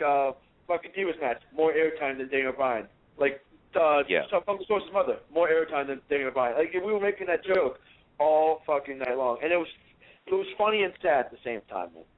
Okay, well, the story supposedly is that they wanted to make it so short to set a record of shortest title match at WrestleMania history, which they didn't. And also lost in the mix in this is the fact that Sheamus has now won both sets of world titles. But if they were going to do that, and that's a fine intention, I guess, but if they wanted to do that, why this match? Why not Cody Big Show? It could be just as easy as the bell rings, Cody runs into a knockout punch, 1, 2, 3, bingo. Do you know how much they would have accomplished in that one fucking switch? If they had just put Cody Big Show first, not only does Cody lose the belt and Big Show wins the belt he's never won, he gets his WrestleMania moment, right? But he also sets like a million fucking records at once. Shortest opening match in WrestleMania history, shortest title match in WrestleMania history. He wins the Triple Crown of the WWF and WCW. He wins all active titles in WWF. He's like, I could have made history in 4 seconds or 8 seconds, whatever they were going for. They could have accomplished so much if they had just done it with Big Show and Cody instead. Then again, we wouldn't be where we are now with this yes stuff going into even higher extremes. Moving on, the next match was Kane and Randy Orton. I see a lot of people saying online that the crowd was dead for this. I remember them reacting, and actually at the time I remember thinking that, wow, these people are really into the show if they're reacting to this shit. And it wasn't a bad match, but nothing special. And I actually felt pretty bad for Randy Orton at the end. Like, I think he kind of needed the win a little more than Kane. I mean, what's really Kane going to benefit from this? And I don't even like Orton, but it just seemed like Orton, isn't he one of their guys? Like, he should be doing a little better than this. The ending was just kind of weird, so, or the decision, I should say. So, anyway, Kane wins by pinfall after a second rope choke slam, and your thoughts, Will Alvides? It was pretty good. It was decent. It did what it had to do. I did like Kane going over, and the reason why is because Kane doesn't really get to go over in singles matches if you really look back. I don't think he's designed to. This is a company guy who's been there a lot longer, who may be getting to the end of his run. This could be like the last time we see this Kane run. I don't think it hurts anybody because this is not over. So I think there's more to it. Well, the main thing was there wasn't enough build to the match. That's the only thing I would say that was the downfall, why people didn't think so much. It always gets at me when people say the crowd was dead. Like, what do people expect? The crowd to be like going nuts from the opening bell to last bell? I mean, I don't get it. If people are reacting to moves, that's what you want them to do. And towards the end of the match, you would kind of want people to be more and more active, but to say that they're not into a match just because they're not screaming their ass off doesn't mean they're not into the match. I really don't see the logic behind when people say that shit. And people were saying it at shows I was at and said the crowd was dead. Like, no, we weren't. I was there. Right. The match was fine. Yeah, there was nothing like too special, but I wasn't expecting anything special with that match. And you said Orton needs to win a little bit more. I doubt it. I think Orton's fine. They also took a quote-unquote super choke slam to beat him, which I think is pretty cool. So other than that, I don't think he loses anything by losing the match. They want to keep Kane kind of in the main event heel role, so that's one way to do it. The next part was actually the saddest part of WrestleMania to me. The segment with Mick Foley and the Deadliest Catch guy. When they panned over to Mick Foley, I was just like, ugh, this is what he's reduced to? He looked old, he looked haggard, and this is his use for WrestleMania, doing some stupid fucking plug for some reality show with Santino. I was saddened by it, actually. But the next segment was Big Show and Cody Rhodes for the Intercontinental title. About a 5-minute match, short match, not bad, but like I said, in retrospect, I really think they could have done something special in the opener with it. But either way, I was very happy for Big Show. I thought he deserved it. And even though I'm not really in favor, in most cases anyway, of the established guy going over the younger guy, in this case, with the build, I think they put so much sympathy on the Big Show, and he was long overdue if you're talking about company guys. So for him to get the last piece of the puzzle as far as all his title lineage for the Intercontinental title and adding that to his collection, he's actually very decorated if you look back at his title history, and I'm sure a lot of people are going to detail that on the message board or something, but I was very happy for Big Show, so good thing here. So what do you guys think, Will Brooks? I thought it was good, man. I think they're taking the belt off him. They're just making sure that Cody's like all available to go to the main event slot, which I think they want to do with him. They want to put him in the main event, which is where he deserves to be. And if they put him in a feud with either a face Daniel Bryan or CM Punk as a championship role, that'd be amazing. I'd love to see those matches with Punk and Cody Rhodes. The only thing I don't like about it is it kind of seems like a step down for Big Show. Like, he was just fighting for the title like 2 months ago. It seems like it's like a step down for him to be the IC champion. But I like the Big Show. I've always have. And, yeah, it's nice for him to get a nice moment at WrestleMania, so good for him. Yeah, it was built up for him to win that match after all the torture, all those embarrassing moments that he really has done for WWE. This was I thought it was great. He was crying. He was emotional. He even went to his wife. So it does mean a lot to him, and I think the crowd understood that and were behind him. And I thought it actually was a really good match. Cody Rhodes really has developed over the last couple of years. I think he gave Big Show his big moment this year. Going forward, the Intercontinental title has now finally got some meaning. This is the first time it was defended in, 4 years in a real wrestling match? The last time was JBL Rey Mysterio. That really wasn't a match. That was the Daniel Bryan Sheamus of that year. Yeah, basically. But and people like that, too. People actually like that part. It's JBL. Well, I don't want to see JBL for longer than, a few seconds anyway. Well. But I think ever since WrestleMania 18 was the last time there was a real Intercontinental title match. So I think it's great. They put some emphasis on the belt. A lot of people I was watching it with anyway were hating on the next match, and I wasn't one of them. But it was the Divas tag with Kelly and Maria Menounos, the celebrity this year, competing against the Divas champion Beth Phoenix and Eve Torres. Now, the reason I didn't have a problem with it is because we're long past the time where WWE gives a fuck about putting on a decent Divas match at WrestleMania.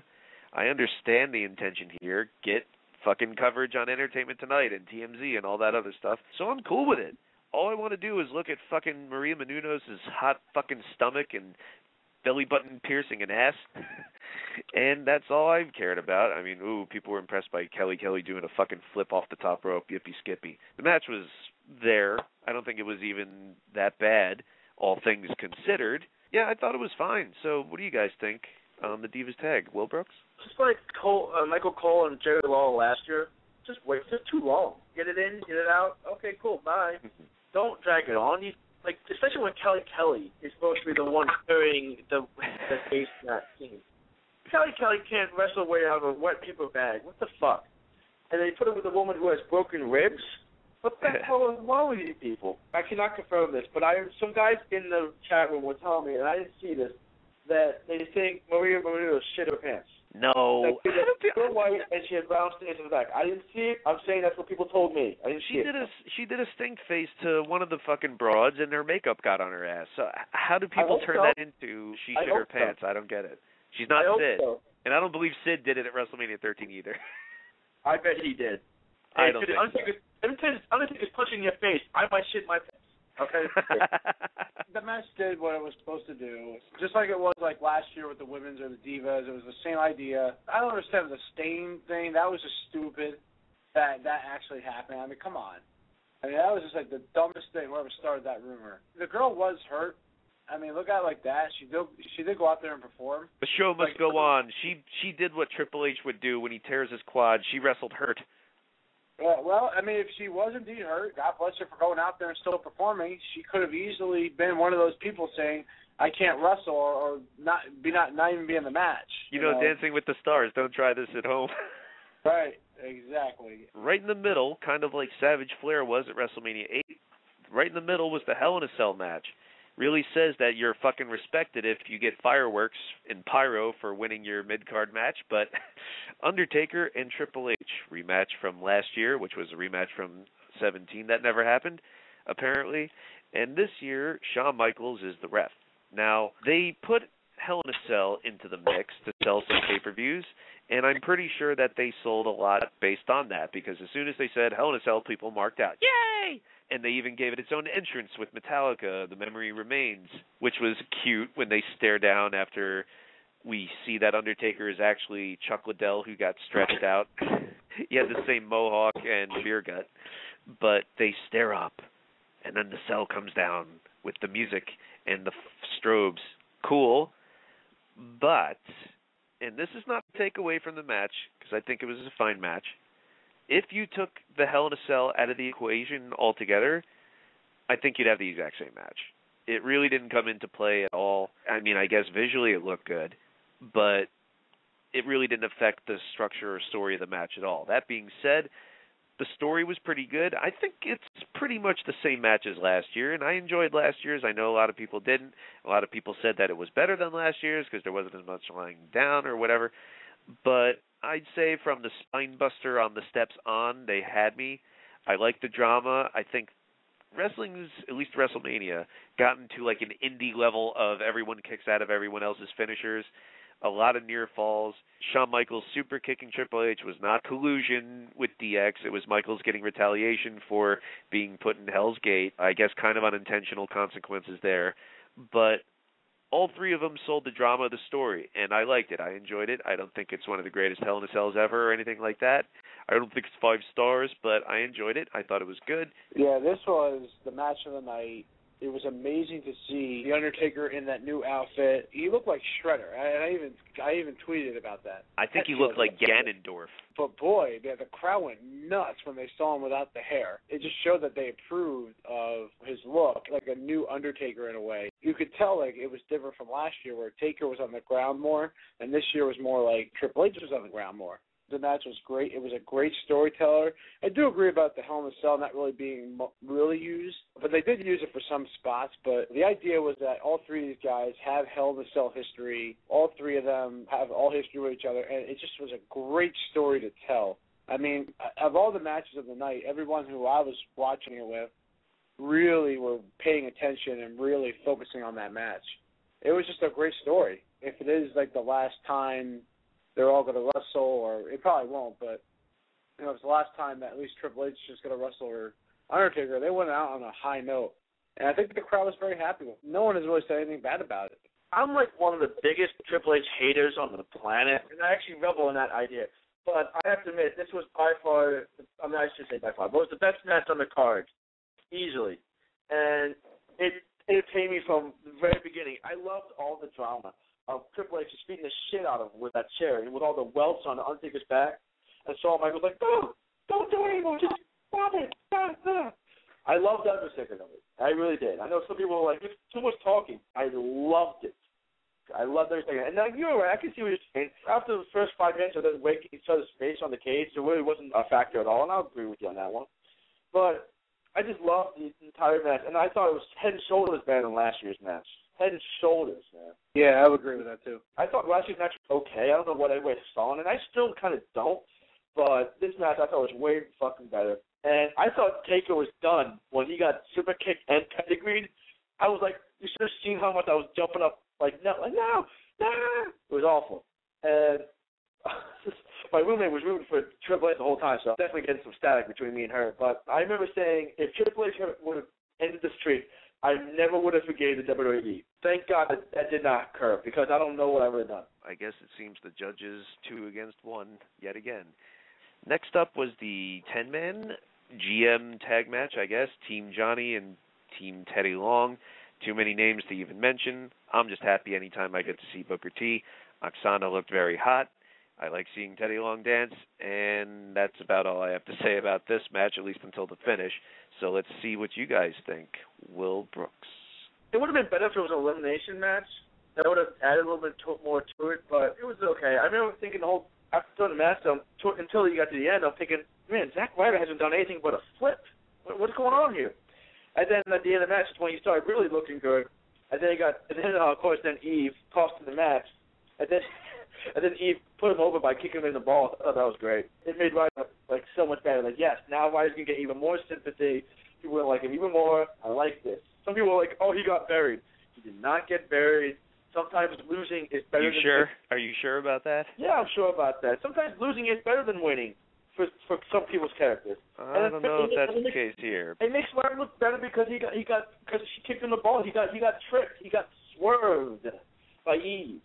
Okay, it was cool. I liked it like that. It was great. And then we all knew Laurinaitis was going to win. It made more sense for Laurinaitis to win. He's a way better character right now. And it's always better to have a bad guy in charge of in a power role. If you have good guys in power roles, it's good for a short period of time.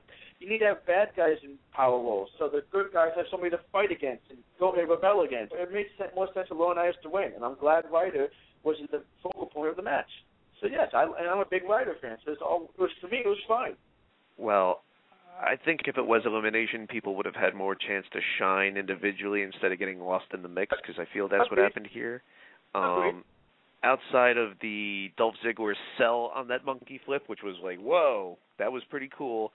I think Zack Ryder looked like a real bitch at the end of this, and I don't mean in a sympathy, build heat sort of way, because I think he's had enough of that over the past couple months. But Will Vitas, what do you think? It did exactly what it's supposed to do. It's supposed to calm down all the hype from the Hell in a Cell and give it time to kind of digest. And now you have this match, which it was what it was.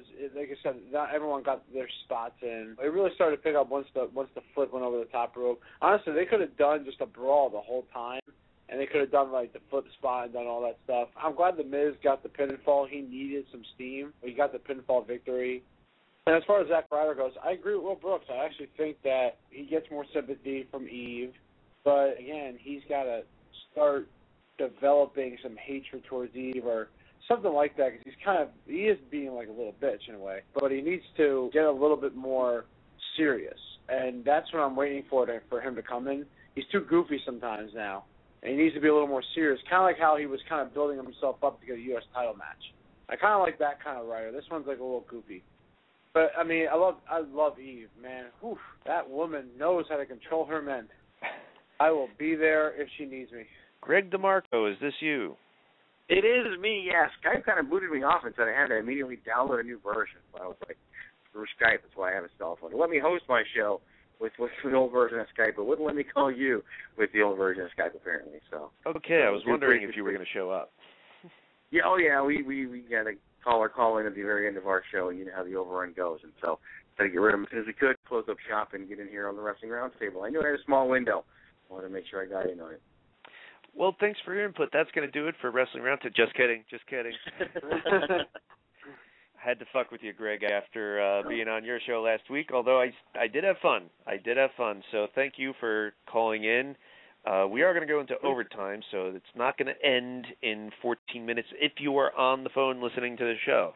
You will be able to download it after the fact regardless, no matter how long we go. But you don't want to wait for that. You want to hear it live as it happens. And right now we got 411 Mania's Greg DeMarco on, host of The Greg DeMarco Show. Hey, Greg. Yeah, thank you very much. I appreciate you guys having me on. We did just finish up a taping of The Greg DeMarco Show, which you'll be able to hear at 411 or over at VOCNation.com. But had Eric on our show last week, did a great job. And I know you guys have a set plan, but I just want to tell you all listening and you all on the roundtable as well. Eric Santamaria has a gift of framing what he's going to say, and really just a gift for getting his thoughts out there in such an eloquent way. Every thought he had was off the cuff, and it had almost a set intro, and just really did an amazing job. I was thoroughly impressed. I was commenting on the back end with my co-host about the way that you got your point across, and did so in a way that was so unique, so different, and it really just did a great job. So really appreciated that. Just appreciated you coming on, and of course appreciate the chance to come on here and talk to maybe some new listeners and also just some great wrestling fans and great wrestling minds in general. Wow, thanks a lot, Greg. That really does mean a lot to me. That's the truth. It's nothing. Not just saying it. It's definitely the truth. I don't blow smoke up people's ass or anything like that. I have no need to. I was a little thrown when you played the "Know Your Role and Shut Your Mouth" on me because you know what? That's an honor. That's an honor of my program. I've done it for my co-host. I've done it for the guy that runs 411 Mania. I've even done it for Buggy Nova. So don't feel bad at all. But you know what? But you were correcting me, and you were correcting me in a way that you were absolutely right. And I did acknowledge that after the fact. Well, I know you did, and I just felt kind of weird doing it because I was kind of waiting my time. But when you said that about Derek Gordon, I was, well, first of all, I wanted to clarify, there's absolutely nothing wrong with being a fan. That's what this, that's what we all are. And that's kind of like on a recent show with Jenny Rose, I said right at the beginning, because it's important for me, because I know so many wrestlers, and I've been backstage so many times where you hear them talk about the fans, and not even necessarily a derogatory manner, although I've heard that too, just casually refer them as marks. And I never really liked that, because without them, there is no fucking business in industry and sport, whatever you want to call it. So I wanted to be a little more respectful about just being fans, because that's what we all are. That's what we all start off as. And I don't want them to forget that. That's why, like, every time I have them on, I mention how long they've been fans first, in addition to how long they've been wrestling. Now, the only time I like to play the, well, what have you done card, or you've never been in a ring card, and I hate doing that because there's nothing wrong with having a different perspective and bringing another opinion to the table. The only time I do that is when they overstep their bounds and try and act like they know a lot more than they do. Well, how many fucking rings have you set up? How many times have you run the ropes? How many live shows have you done? It's when they, like, well, this is how things are and this is how it's being. I'm a guru and I'm an expert. Fuck you. I've been in the business, like, over 7 years, and I would never call myself an expert. And no one should or call themselves a guru, especially these fucking nerds on webcams who've, like, not even been on the other side of the guardrail. Because I know it. You should and always... they beg me to promote their show. It's so funny, and I'm sure they do it to you, too. Well, not so much. I think we've got a little more enclosed audience.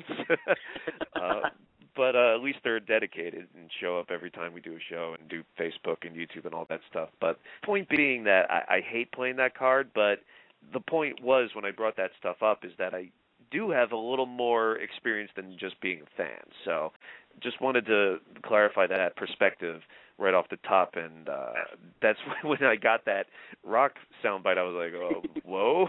And that's more, and that has nothing to do with what you said. It was just whenever somebody jumps in and says something and corrects me or whatever, I always play it. But the thing about my show is, and my column and whatever, is I never have a problem admitting when I'm wrong or when I've made a mistake, because I'm a human being and I don't, I love to laugh at myself. But I'm the same way. It was in the business that, from 2006 on, so a little bit less time. And I put on shows and set up rings, and even to the point where I played a figurehead, and even took a bump. I had no training whatsoever, and then still took a bump to put a wrestler over.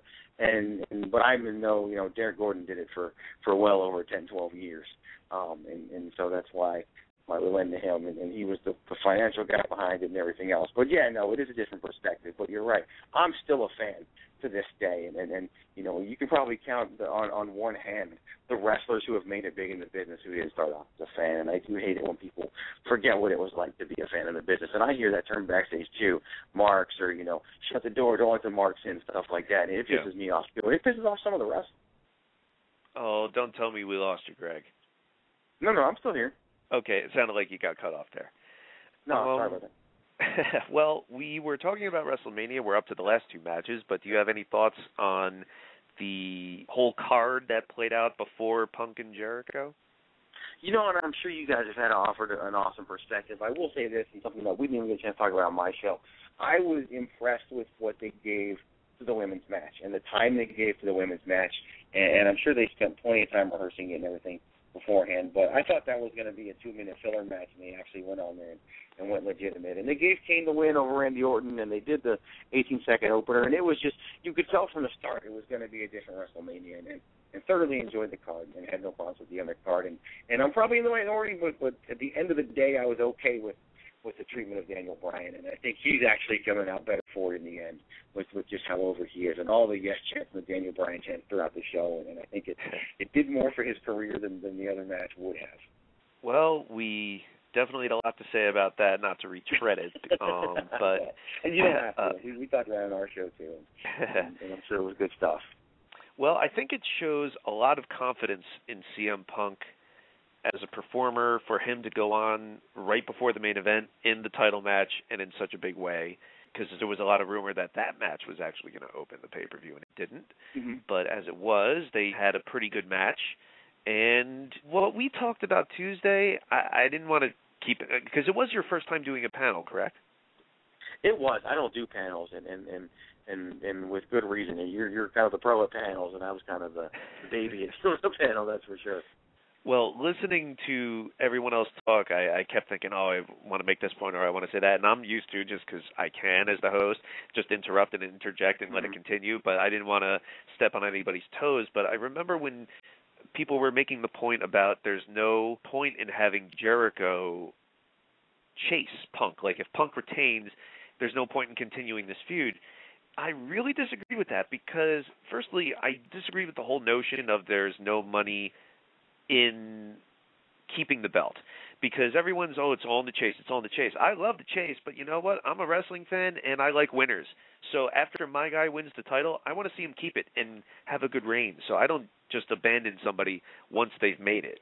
That's just how I feel about it, and I think how a lot of people feel about it, because if that was the case, I know it's a completely different era without TV every week and everything, but Hogan, Sammartino, those sort of guys wouldn't have had the belts as long as they did. Hell, if fucking Hogan was the champion now in 1984 and they ran wrestling like it is now, he'd be a 12, 13, 14, 25-time champion instead of 6, and those later reigns didn't come till much later on either. But what I was getting at with Jericho is there's no money in the chase.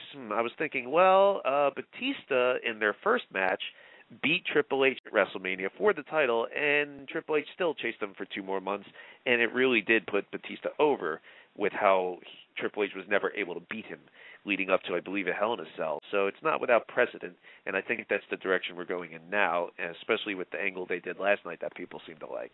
So as it was, the match was pretty good, and I think it really put Punk over with keeping the title, making Jericho, with all those great transitions and counters, tap out to the Anaconda Vice, and I guess he goes on to Extreme Rules next month as the champion in Chicago, not having to win the belt back. And I always like that, not hot-shotting the title. So, Will Brooks, what do you think of Jericho and Punk? I didn't careful with Lone Ice, like, this match is disqualification, you lose the title. But they didn't really need to add anything to the match. I mean, I thought the match was going to be great regardless of that. I actually disagree with you there, because I thought the first portions where Jericho was taunting Punk to hit him with a chair and your sister and all that other stuff, playing mind games with him, I thought that was pretty good. I honestly don't think it really needed it. I mean, I knew we were going to see a great technical match. That's what, and it didn't really need, like, the added bonus. I mean, the storyline going into it was okay enough. I mean, they got no airtime to ever really plug any of it, but I thought it was good enough, and I just wanted to see the match. You didn't have to add more stuff to it. It wasn't really necessary in my mind, but it didn't take away from anything, so it wasn't a big deal. As far as the match goes, it was a little slower than I would like, but it was still fucking great. I liked every second of it. I enjoyed, because the guys are kind of like similar in their styles, and I liked it. I especially liked how Jericho did the Boston Crab to the Lion came into like Walter Jericho. He kept going back and forth between those 2 submissions, which I really liked. The counters out of it by Punk. I knew he was going to have to win by Anaconda Vice, because I just knew once he kicked out of the go to sleep, you had to go with Anaconda Vice. So I was really happy to see that be the finish of the fight. Because, in my opinion, especially in mixed martial arts, it's always better when you, like, make a guy tap out. Because at that point, the guy's, like, giving up, like, okay, fuck you, you're better than me. Fine. He's conceded that you're better. Yeah, exactly. You're putting over the other guy, and I just think that was a great way for Jericho to do that, to lose to Anaconda Vice, which it was perfectly done. Before I say anything, I just want to welcome Greg to the show. And as the winner of the first and only Battle of the Wills, it's an honor to have you. That's the first thing I just wanted to say. As far as the match goes, I loved it. I thought it was a really good match. I like Jericho taunting, how's your sister, and all that. I don't like DQ finishes, so that's why I'm kind of happy they threw the stipulation out there that there wasn't going to be a DQ finish. That's what it basically did for me. I knew it was going to be a clean victory, and it went off great. I do agree it was a little slow. People were like, well, this is going to be the Ricky Steamboat versus Randy Savage. I always heard that, like, the last few weeks. I think it was way overhyped for that, but it didn't do a Ricky Steamboat versus Savage, but it definitely put Punk over. I mean, Punk got the fireworks. For someone who's a first-time watcher of the product in a long time, and I'm sure it's a lot of people, it made Punk look really good. So I think Punk, in the end, looked like a strong WWE champion walking out of it. Yeah, I have to agree, and I want to point something out, what you said at the beginning about Jericho and the chase, and Jericho having the chase, and what Jericho did on Raw on Monday proves your point 100%. I mean, he can definitely chase and then make a great feud out of it, and a feud that's going to put CM Punk over in the end. On to the match, I was kind of in the boat of people that didn't think that the DQ stip was needed, but I do think it added to the early portion of the match, the story they told. It was kind of a thing that it didn't bother me, and it wouldn't have cared either way, whether they did it or whether they didn't do it. I hate adding a stipulation at the last second, but it did add to what Johnny Ace was doing, so I'm fine with that. Match itself was great. It's toss-up between that and the Hell in a Cell match for match of the night. This was more my speed, so I'd probably go with CM Punk versus Chris Jericho as my match of the night, but love the story they told. Love the finishes taken out, and was so glad to see them putting over the Anaconda Vice, especially hearing how much hell that move got when Punk first came into WWE and how it wasn't going to be taken seriously, and the fact that he got to win a match at WrestleMania with the Anaconda Vice. And Chris Jericho tapping out like that in the semi-main event of WrestleMania is a big deal. And also, they put Punk over huge. I mean, his entrance, they went to the wide shot of the arena, and you saw CM Punk in big letters. And to me, this solidified what we kind of already felt, and that CM Punk is is a legitimate top player in WWE and is going to be up there for a long time. And when he made his entrance, I kind of at that point said, he's winning this because this is WrestleMania, the showcase of the Immortals, and we're now transitioning CM Punk to that elite group. All right, we are in overtime, and let's get to the main event, because that was the match that got all the hype. The Rock's big return to WrestleMania against John Cena, saying on the Raw leading up to this WrestleMania that he wanted to be the only person to get a victory over Austin, Hogan, and Cena at WrestleMania, I thought added a level of importance to this match that was sorely needed after this year of Twittering and TMZ and YouTube videos and talking and singing in the past few weeks. I think Survivor Series is long forgotten at this point, and this match really needed that sort of importance. It also really put Cena over in the fact that, and they did this on the WrestleMania True Story Blu-ray too, that he is mentioned in the same breath as those two guys. I thought that was very important for him, especially given the ending. Now, a lot of us expected Rock to win because we've heard that they're going to continue this angle or feud and do some more matches with them. And if Cena won, I don't think they would have gone in that route. Personally, if it was myself and we had Rock committed to these dates, I'd rather see him involved with somebody else. I'd rather Cena and Rock one and done. Cena wins. I think that was the right way to go. There's a reason why nobody talks about Rock Hogan 2. And there's been a lot of debate on our message board about whether Cena has the torch or not, really, because on one hand, people are saying he needed this win to get past the torch. On the other, people are like, what are you fucking talking about? The guy's been the top guy for 7 years now. He has the torch, and he's beaten everybody else. Well, there was that year when he did come back, I think in 2008, when he ended up losing to, like, everybody, which was seemingly the opposite. But like The Rock, it didn't seem to matter who he lost to. He still retained his heat. He still retained his credibility. My argument to the contrary, though, is that, yes, Cena has been the guy a long time, had the WWE title more times than anybody, set that record, a billion-time world champion. But you know what? When Hogan fought Andre, he had been champion for a couple years, and he was still the underdog, and he was still the guy needing to get the torch passed. Hogan was well established by the time he fought Andre, and that's still the case there. Same for Hogan Rock. Rock getting the torch passed, so to speak, at WrestleMania 18 10 years ago. He had been well established at that point, and he still got the rub. I thought the match was fine. A lot of people thought Rock was blown up and it wasn't that good and kind of slow and whatever, but I really liked it. I love that he broke out the flying crossbody, old Rocky Maivia style, and then Cena turned it around into the FU. The ending that they went with definitely sets up a rematch in the sense that it was Cena making the mistake of letting his guard down and goofing off, and he paid for it. But when they cut to that shot of Cena sitting in the aisleway like a loser, I really didn't have a good feeling about that. Just because, looking at the scope of WrestleMania, firstly, I'll say that I thought it was a pretty good show. It was a relief for me as a fan who hasn't been really into WWE for a long time, and especially listening back to WrestleMania last year in our review of it, I thought I was way too generous and very staying on the positive side because that show fucking sucked. I know Triple H Undertaker was good and Punk Orton was good, but everything else was pretty much crap. This year was pretty good, and I was feeling such a sense of relief afterwards, thinking WrestleMania was good. I didn't feel like I wasted my time. It was a pretty good show, not perfect. Everyone's like, oh, this is going to be the best thing since WrestleMania 17. I don't think it was on that level. I don't think it's going to be an all-time great WrestleMania, but it was pretty good, enjoyable, and I liked more than I didn't like, and what I didn't like didn't really kill the show for me. But that being said, every year it seems that they build up to WrestleMania. They're making it out like this is going to be the year.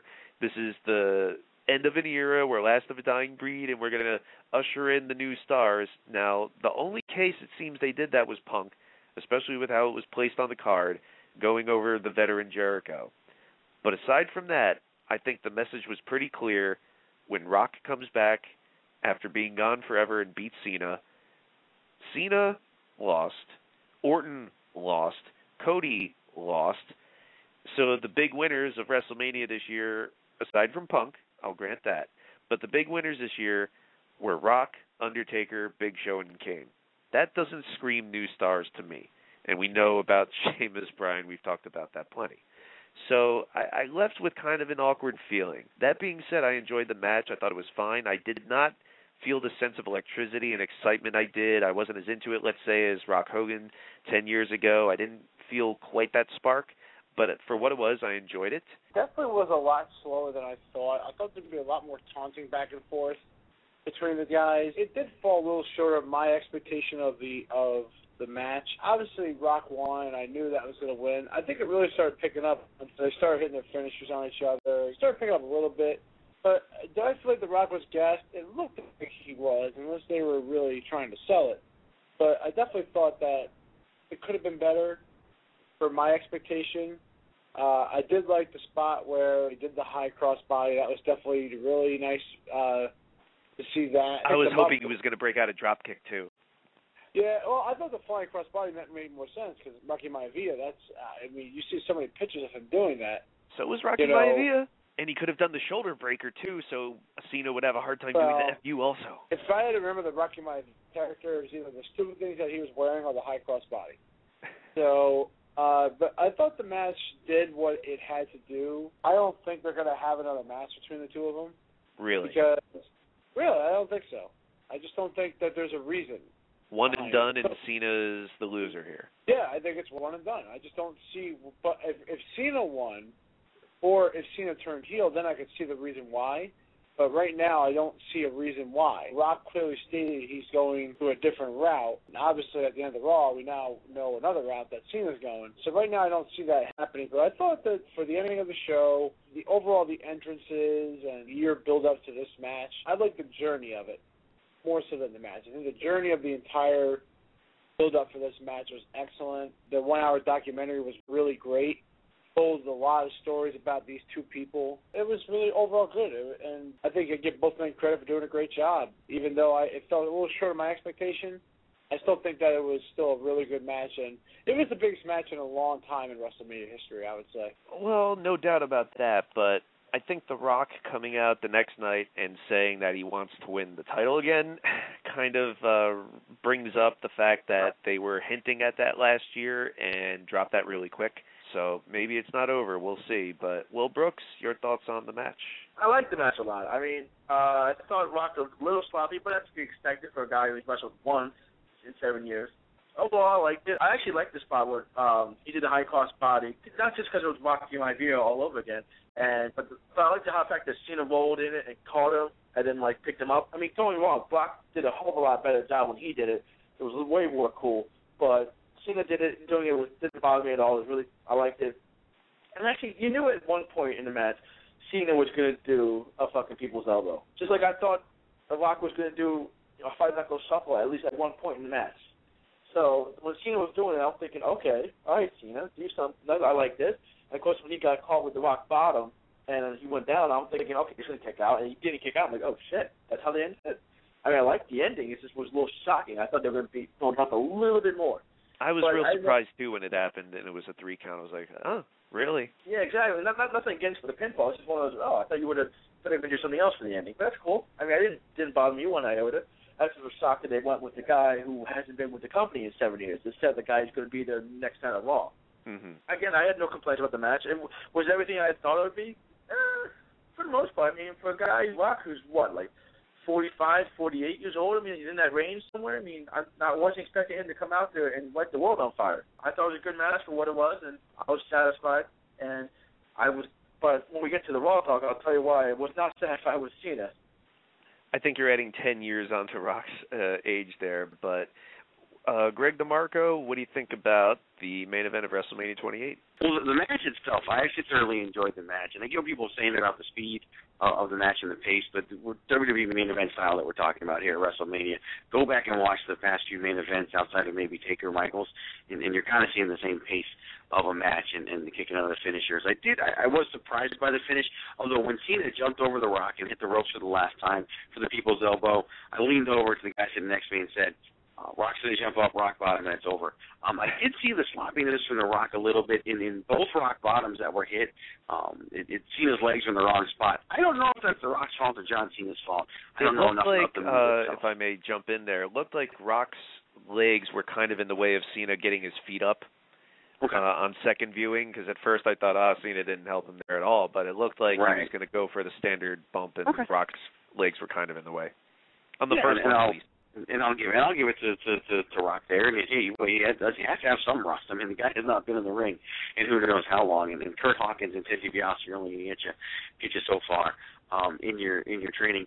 But the match itself, I thoroughly enjoyed. I think it was your normal wrestling match, and I'm probably going to catch some flack for this, but it benefited from the crowd, much in the way that the first thing that came to mind was Samoa Joe versus Kenta Kobashi. It was a regular wrestling match that was a good wrestling match, but the crowd took it to a whole nother level. And you got to realize that was a hot crowd in an open stadium with no roof, and that's how loud that crowd was. Yeah. And you think the reaction was better on Raw? Well, that's because it's an enclosed structure, and then the reaction would have been deafening if this was in a dome stadium. There's no top for the sound to echo off of. Exactly. And it all just escapes out the top. But I enjoyed the match. I thought the atmosphere was great. I was even okay with the multiple songs that led to the ring entrances because that's WrestleMania, and I'm okay with it because it's WrestleMania, and it's because it reminded me of the Mayweather fight. Like, that was kind of like almost a boxing thing. Yeah, I agree with you. I think that's the big fight feel that they were going for. And they set the stage and they pulled calm the crowd down and whatever. But I enjoyed the match thoroughly. I was surprised by the finish because I really thought they were going to give it to John Cena. But I do think I look at what they did on Raw, and I look at where you have The Rock coming out and saying he wants to be the WWE champion. And what I think we're going to have, if I can speculate just a little bit, I think Cena's going to want a rematch. And I think Rock's going to be like, I don't want to wrestle you, I want to go for the title. And I think that's going to lead John Cena down the quest for another WWE championship because he knows that's how he can get himself back into the ring with The Rock. So I wasn't sold on a rematch taking place at WrestleMania 29, but I do think that's the way they're going, and I do think it's going to cause Cena to have to win the belt so that he can get another match with The Rock. But as far as WrestleMania, I was happy with the main event. I was happy with the overall show, and I thought it was a fitting end and had no problem with it in the end. If the finish was Cena going over, I imagined a beautiful counter from the rock bottom attempt into an STF that they could have done, but didn't quite get that at all. So it seems like pretty good WrestleMania. Listening back to a lot of our old shows leading up to this, because we've been doing the show a few years now, I think we went back to WrestleMania 25 was our first review, and I was just like, man, did we pick a bad time to start reviewing these shows or what? Because a lot of them just meshed together to me, and we're looking for bright spots and didn't find more than negative ones, it seems, in the past few years. But I think that streak, if any streak's going to be ended this past Sunday, because it was a good WrestleMania, and I'm glad people enjoyed it for the most part. And I will get to some of your calls now before we move on to Raw. And I want to go firstly to Sean in Florida, because you're in the state where the events happen. You're on the air right now with Wrestling Roundtable. Boots to asses. Boots to asses, Eric. This was a great show. Better than last year's. I was at last year's as well, and it really sucked. I do agree with you on that. But so you were at WrestleMania this year? Yes. WrestleMania was really the show I wanted to go because for The Rock and Cena. But, again, the overall show, was great. Despite the at the beginning with the 18 seconds with Danielson and Sheamus, but it was fun. It was just fun back for me. My brother and I were chanting no, no, no instead of yes, yes, yes. But still, the match qualities were great too. I enjoyed most matches. The Divas match I thought was pretty good. It was pretty good. Triple H and Undertaker, a good match. Put up another good WrestleMania match. Afterwards, I was like happy when Undertaker's streak was still alive. I'm surprised still at how many people thought that it was going to end, because I said on Greg's show on Tuesday, not even to say that he did actually mention on the WrestleMania Blu-ray the true story that I already talked about, or at least referenced. I think Triple H even said on that very documentary that his streak should never end. Not that he has final say yet, but I said on Greg's show Tuesday, I really don't think Triple H would be stupid enough to do it, because that is the most sacred thing that they have to them. I don't see them blowing it on anybody that they don't feel 1,000% about. Triple H does not need it, especially at this point in his career. I really don't see anybody else on the roster right now who would be the guy outside of Cena. I think Cena, and it's not to say that they would do Cena Undertaker next year, but I see Cena, and this is including Brock, because Brock's more of an attraction to me, kind of like Rock. Rock Undertaker next year would just be a waste. I think it would just be, we know Undertaker's not going to lose. If he didn't lose to fucking Triple H and Michaels, he's not going to lose to even more of a part-timer than they are. Cena is the only person, kind of like Orton was, kind of like Batista was to a degree. I think Cena's the only guy who, if he fought Undertaker, people would be legitimately being like, not in a Triple H sense, like, I can't believe he's going to maybe do it. I think Cena would be someone that they would actually think had a really good chance of beating Undertaker. Well, that's good. That's a good theory to say, but it was just the factor with Shawn Michaels and Triple H. You know, the fact that they got DX in the ring.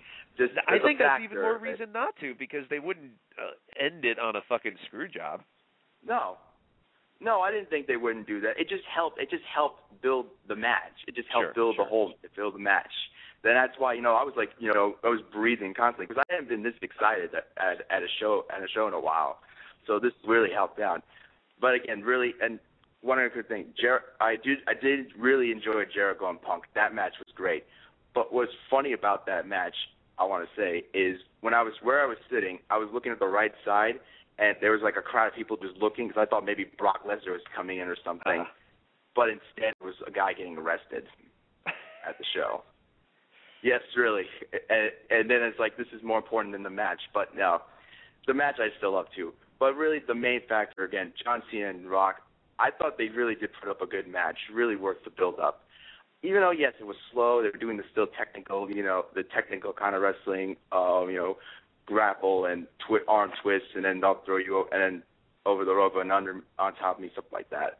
But after a while, I started to really get built up well until the very. I mean, I did enjoy the ending though. I was really excited when The Rock won. Yes, I'm a Rocky fan. I was really happy The Rock won. The people right behind me, the people I was next to, were happy The Rock won. I was high-fiving them.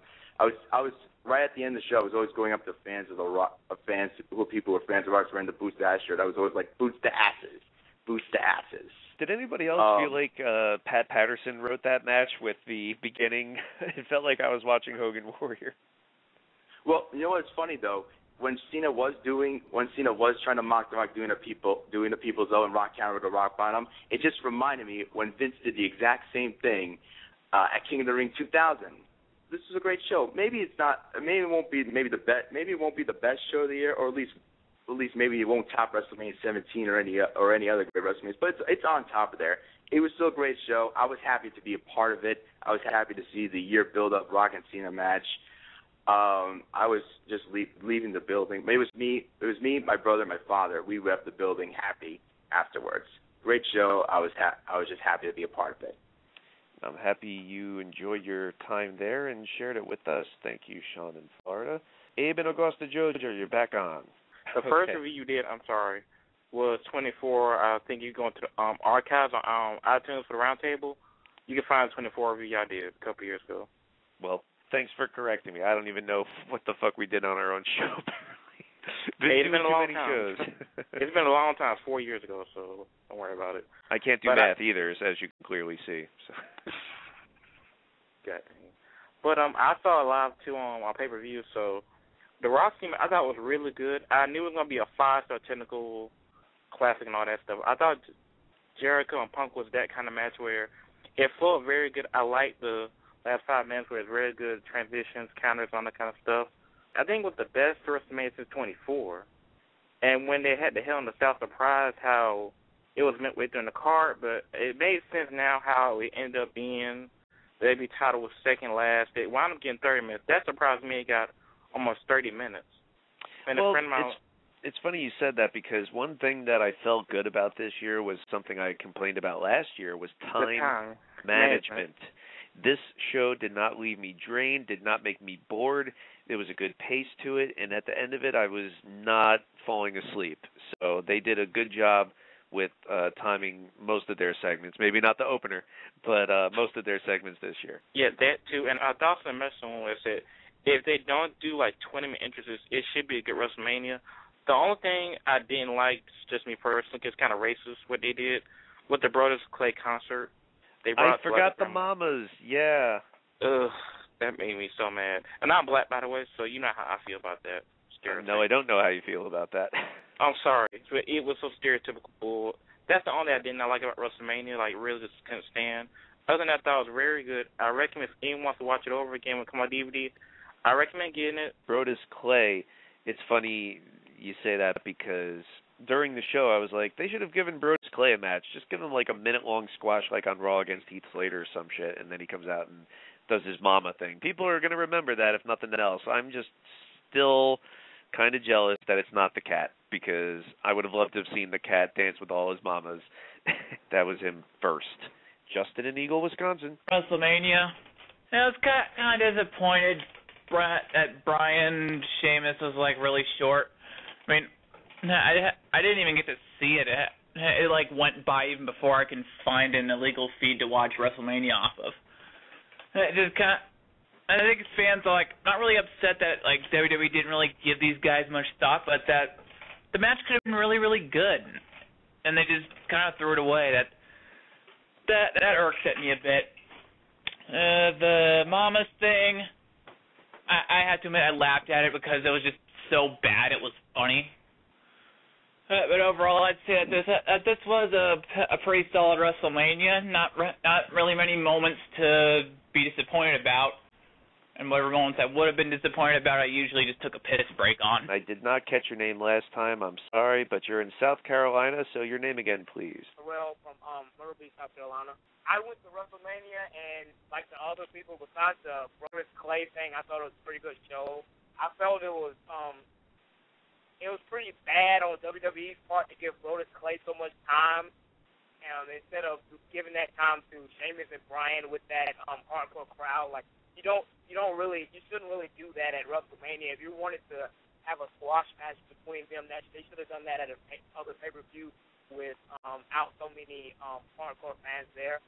I haven't watched the TV recording of it yet, and I was wondering how did the TV recording of it come across? Because the crowd there, it was really nice. It was the best crowd I ever went to. Like, I've been to two other ones before, 24 and 27, and 27 was pretty weak, and 24 with the people with coming from Flair, it was pretty strong. But the one on Sunday night, it was the best crowd I ever went to for a pay-per-view. I don't understand anybody, like we talked about in the Kane Orton match, saying that the crowd wasn't alive for a lot of it, because I thought they were hot all night, especially for the big matches, the Hell in a Cell, Rock Cena, Punk Jericho, etc. I mean, maybe I just wasn't paying attention a lot, because I certainly was. I was talking with Rodney and Lawrence and all that other sort of stuff, but it seemed like a good crowd all night to me. Aaron in Maryland, you were on. Okay, it's just be quick on some of the worst promos, going back to the previous topic. I want to chime in for worst promos. Evan Courageous, WCW Mayhem 2000. My God, did that promo blew. Try to put on his fake accent, try to act all cool and everything. Man, my God, that promo blew. I'll give for some of the best promos, go real quick. Triple H's promo with JR on, I believe, before Fully Loaded or SummerSlam 1999, where we're talking about, I am the fucking game. This goes all the way back to the clay, and I was held down for 7 years and all that shit. I'm pretty sure that was before SummerSlam. Yes.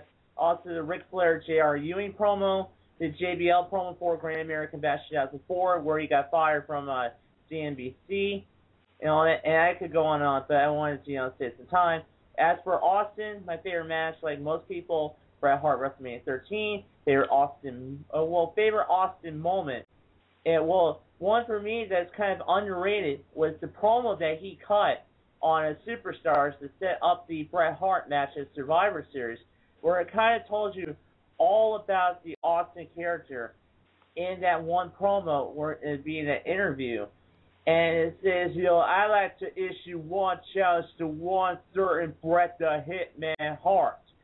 And that promo right beforehand, Survivor Series 2, with the black and white shading, Austin walking down the alleyway, it was pretty cool. Mania overall, I thought it was great. Triple H, Undertaker, best match of the night. Von Jericho, great. Roxanne was great. Pretty much everything was great. I hated that Sheamus won the title in 18 seconds, but that story. Raw was very good. I'm happy that Brock was back and everything. Lord Tenside's debut, which is pretty cool because pretty much everybody in the arena knew it was Albert. And I think that one of the moments that people keep letting out for the Rock and Brock stuff was the CM Punk Mark Henry match, because that was a damn great match. Even though it was more helped by the crowd, I think that was still a damn great match. I think it shows the effort that Mark Henry can put in, and it's not CM Punk did phenomenal, and that crowd really did help it. It's one of the best crowds you've ever seen for a Raw, and maybe since probably the Attitude Era, many people would say. And so, anyways, real design by Eric. Okay. Thank you, Aaron. And moving on to Raw, Will Brooks and Greg DeMarco.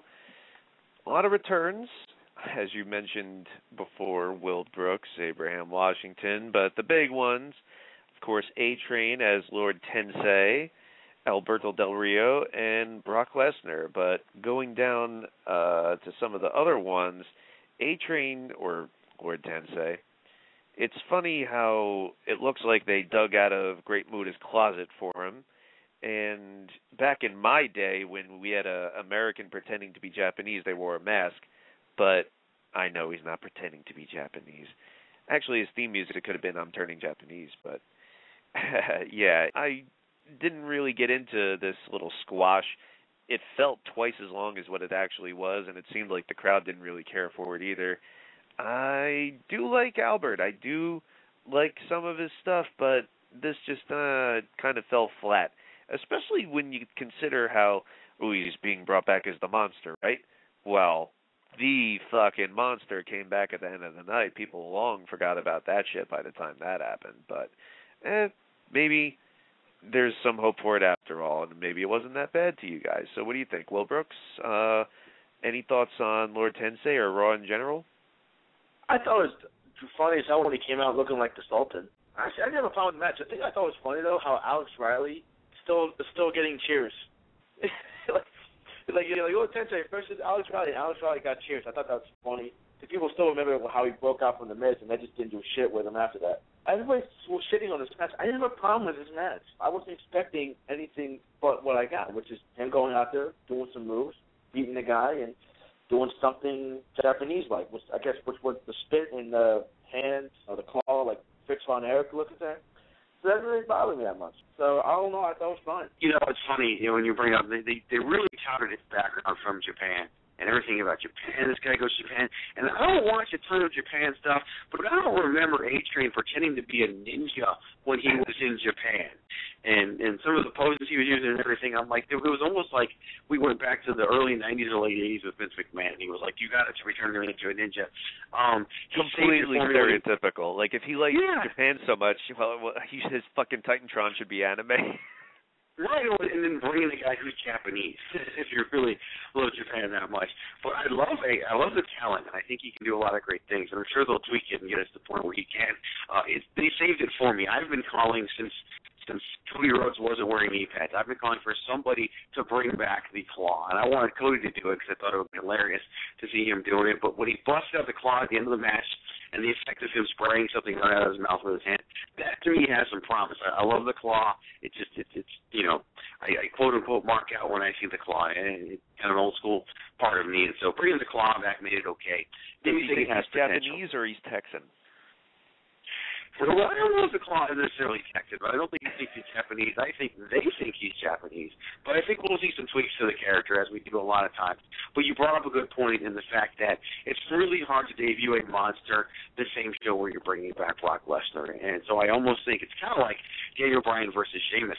In the grand scheme of things, no one's really going to remember what happened between Daniel Bryan and Sheamus. And I don't think people are going to remember that this was Lord Tensei's debut, all because of Brock Lesnar. All right, well, Brock Lesnar's debut was a big part of a lot of people saying this was the best Raw in a long time. Of course, Alberto Del Rio came back and started a program seemingly with Sheamus, but you were saying, Will? See, because that's what people were cheering. They were cheering yes all night long, which is probably going to replace the what chance, but thank God the what chance overdid their welcome. But everybody's doing the what chant, and then when Alberto Rio came out, everybody was chanting C, C, C. It was really fucking fun. I think the height of, well, there were a couple moments of what that I enjoyed, but the height to me was the video package for the Royal Rumble 2002 when they took Kid Rock's song Cocky and actually synced up with what. I thought that was brilliant. It seems like WWE does their best work with Kid Rock music. Lonely Road of Faith and the beginning of, I believe it was the 10th anniversary Raw X, which was terrible, by the way, but they used Bob with the Daba at the beginning. That was awesome. But anyway, Brock Lesnar comes back. Wow. Great reaction, of course. We all know that. But what does it say about a guy that he hasn't even gotten in the ring yet? All he's done is walk out and walk around the aisle, and people are chanting, holy shit. I think that means you're something special. The other thing that I thought was interesting was Cena's response, I guess. Like, they cut to Cena in the ring, and he's smirking. And I know a lot of people hate different aspects of John Cena and everything. First of all, I think this talk of turning heel, especially after he lost at Raw, turning heel, give it the fuck up already. It's just not going to happen. To you, he already is a heel, so he doesn't need to change anything. But I just don't see that happening. Maybe I'll be wrong, and they'll try the fucking Hogan Bash at the Beach 96 thing again because it worked so well with Austin in 2001. But I just don't see it happening. That being said, I could really see kind of what people were, like, annoyed with because they cut to Cena, and you'd think the reaction would be like, holy fuck, holy shit, what's he doing here? You know, the last time I was in the ring with him, it was FU F5 back in Backlash 2003 or so. No, he has a smirk on his face. Like, yep. It didn't settle well with me. And then, of course, people are like, what is Cena doing, taking that extended hand that Brock's offering? What does he think he's going to do? Is he an idiot? At least he didn't do a kick to set it up. But, yeah, big return for Brock. Got lots of coverage. Of course, he's a big celebrity now from UFC. And I don't know if it's going to necessarily have the same effect that Brock did in UFC where he brought a lot of wrestling fans over. I don't see a lot of MMA fans coming over because of this, but that's not even the point. The point is, holy fuck. I think it kind of does hammer home, like I was alluding to with who won at WrestleMania before, Kane, Undertaker, Big Show, The Rock. Well, now Brock's back. More bringing back big names from years past. I don't know what that says about the roster at this moment, but looks like he's going to be around a lot more than Undertaker will be in the next year, if nothing else. And I guess they're going with him and Cena right off the bat.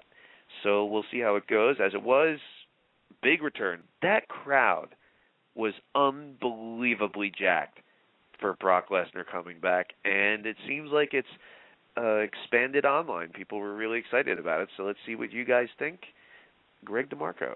You're right about the crowd. The crowd was amazing. It was one of those perfect examples of the crowd wanted something and they got it. And so many times, like during WrestleMania, imagine what the crowd was doing if Daniel Bryan showed up again later in the card after they're chanting for him during almost every undercard match.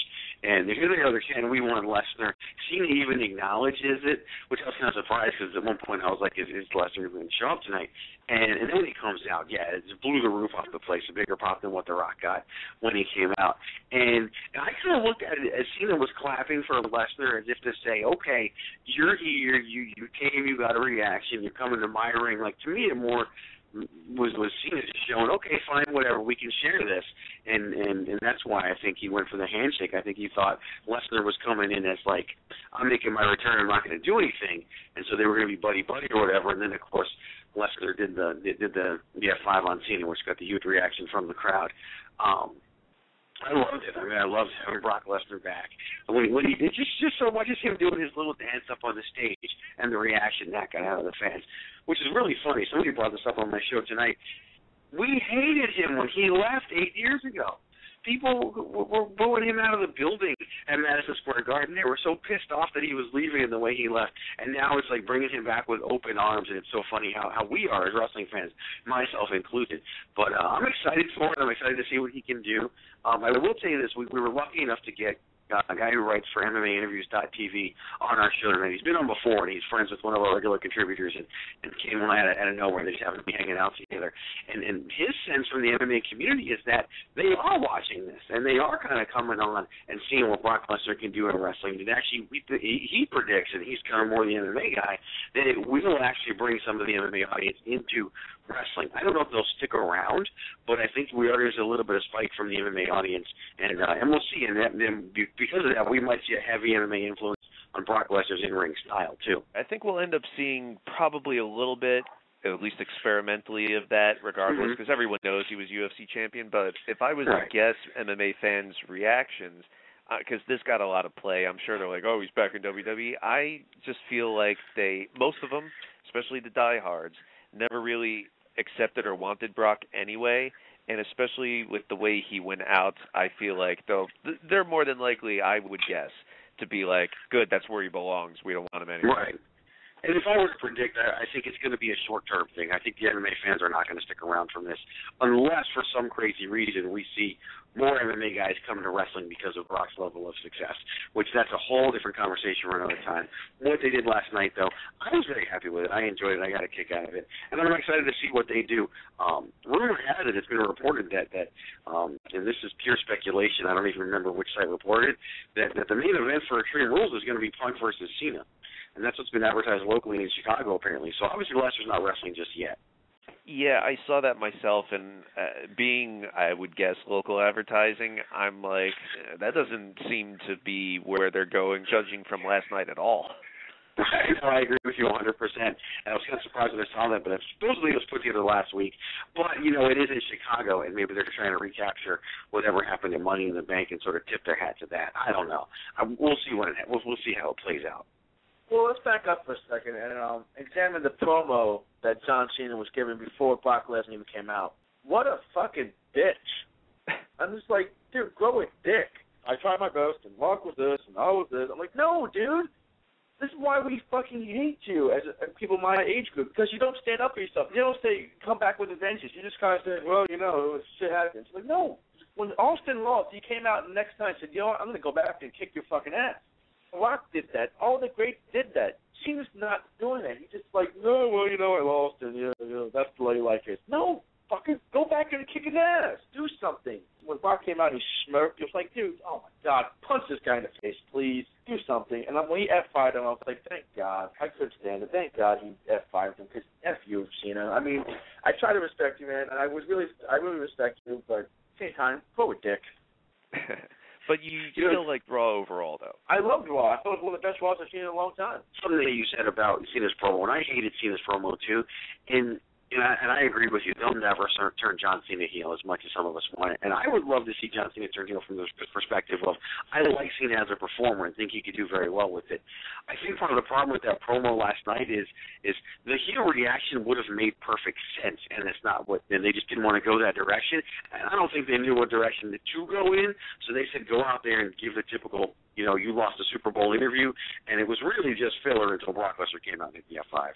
Seems like people really liked Raw, and I know one person who definitely liked Raw was Woo S. Kim, one of our fans out in California, but he was not able to listen to the show tonight because he was in the hospital. He has a viral throat infection, and he really enjoyed watching Brock come back in the hospital, so get well, Woo, and hope to hear back from you soon. And thank you very much, Greg, for joining us tonight. And where can we hear all of your stuff? Is it all on 411 Mania and VOC Nation? Yeah, if you go to 411mania.com and then you do a search for Greg DeMarco, it's the easiest way to find all the stuff that I have done. Every Friday night around 11 p.m. Eastern Time is when the Wrestling 5 and 1 comes out. Kind of the cornerstone column over there on the weekend, and a lot of play there. My show, the easiest way to find my show is to go on VOC Nation and look for podcasts. You'll see most of them. If you go to Blog Talk Radio for the ones before that, you'll see them as well. But we have a good time, and I always appreciate the other shows as well. And always appreciate you having me on. It was a good time, and I definitely appreciate you doing it. And, anybody who wants anything or needs anything, look for me on Facebook, Twitter, as Greg DeMarco Show. Facebook, just look for Greg DeMarco, and you'll find it. And we always have a good time. So, and I definitely do, again, appreciate you guys having me on and love what you do here. Thank you, and you are welcome back anytime, Greg. So thank all of you for listening. I know it's late, but could I possibly get a few yes, yes, yeses? Yes! Yes! Yes! Yes! Yes! Yes! Yes! All right, thank you guys very much. We'll be back in 3 weeks. We're going to talk about UFC, WWE, anything else going on in the world of pro wrestling and MMA. So thank you for joining us on Overtime. For the panel of Greg DeMarco, Will Brooks, Will Vafides, I'm Eric Santamaria. Thank you to all of the callers, and join us on WrestlingRoundtable.com.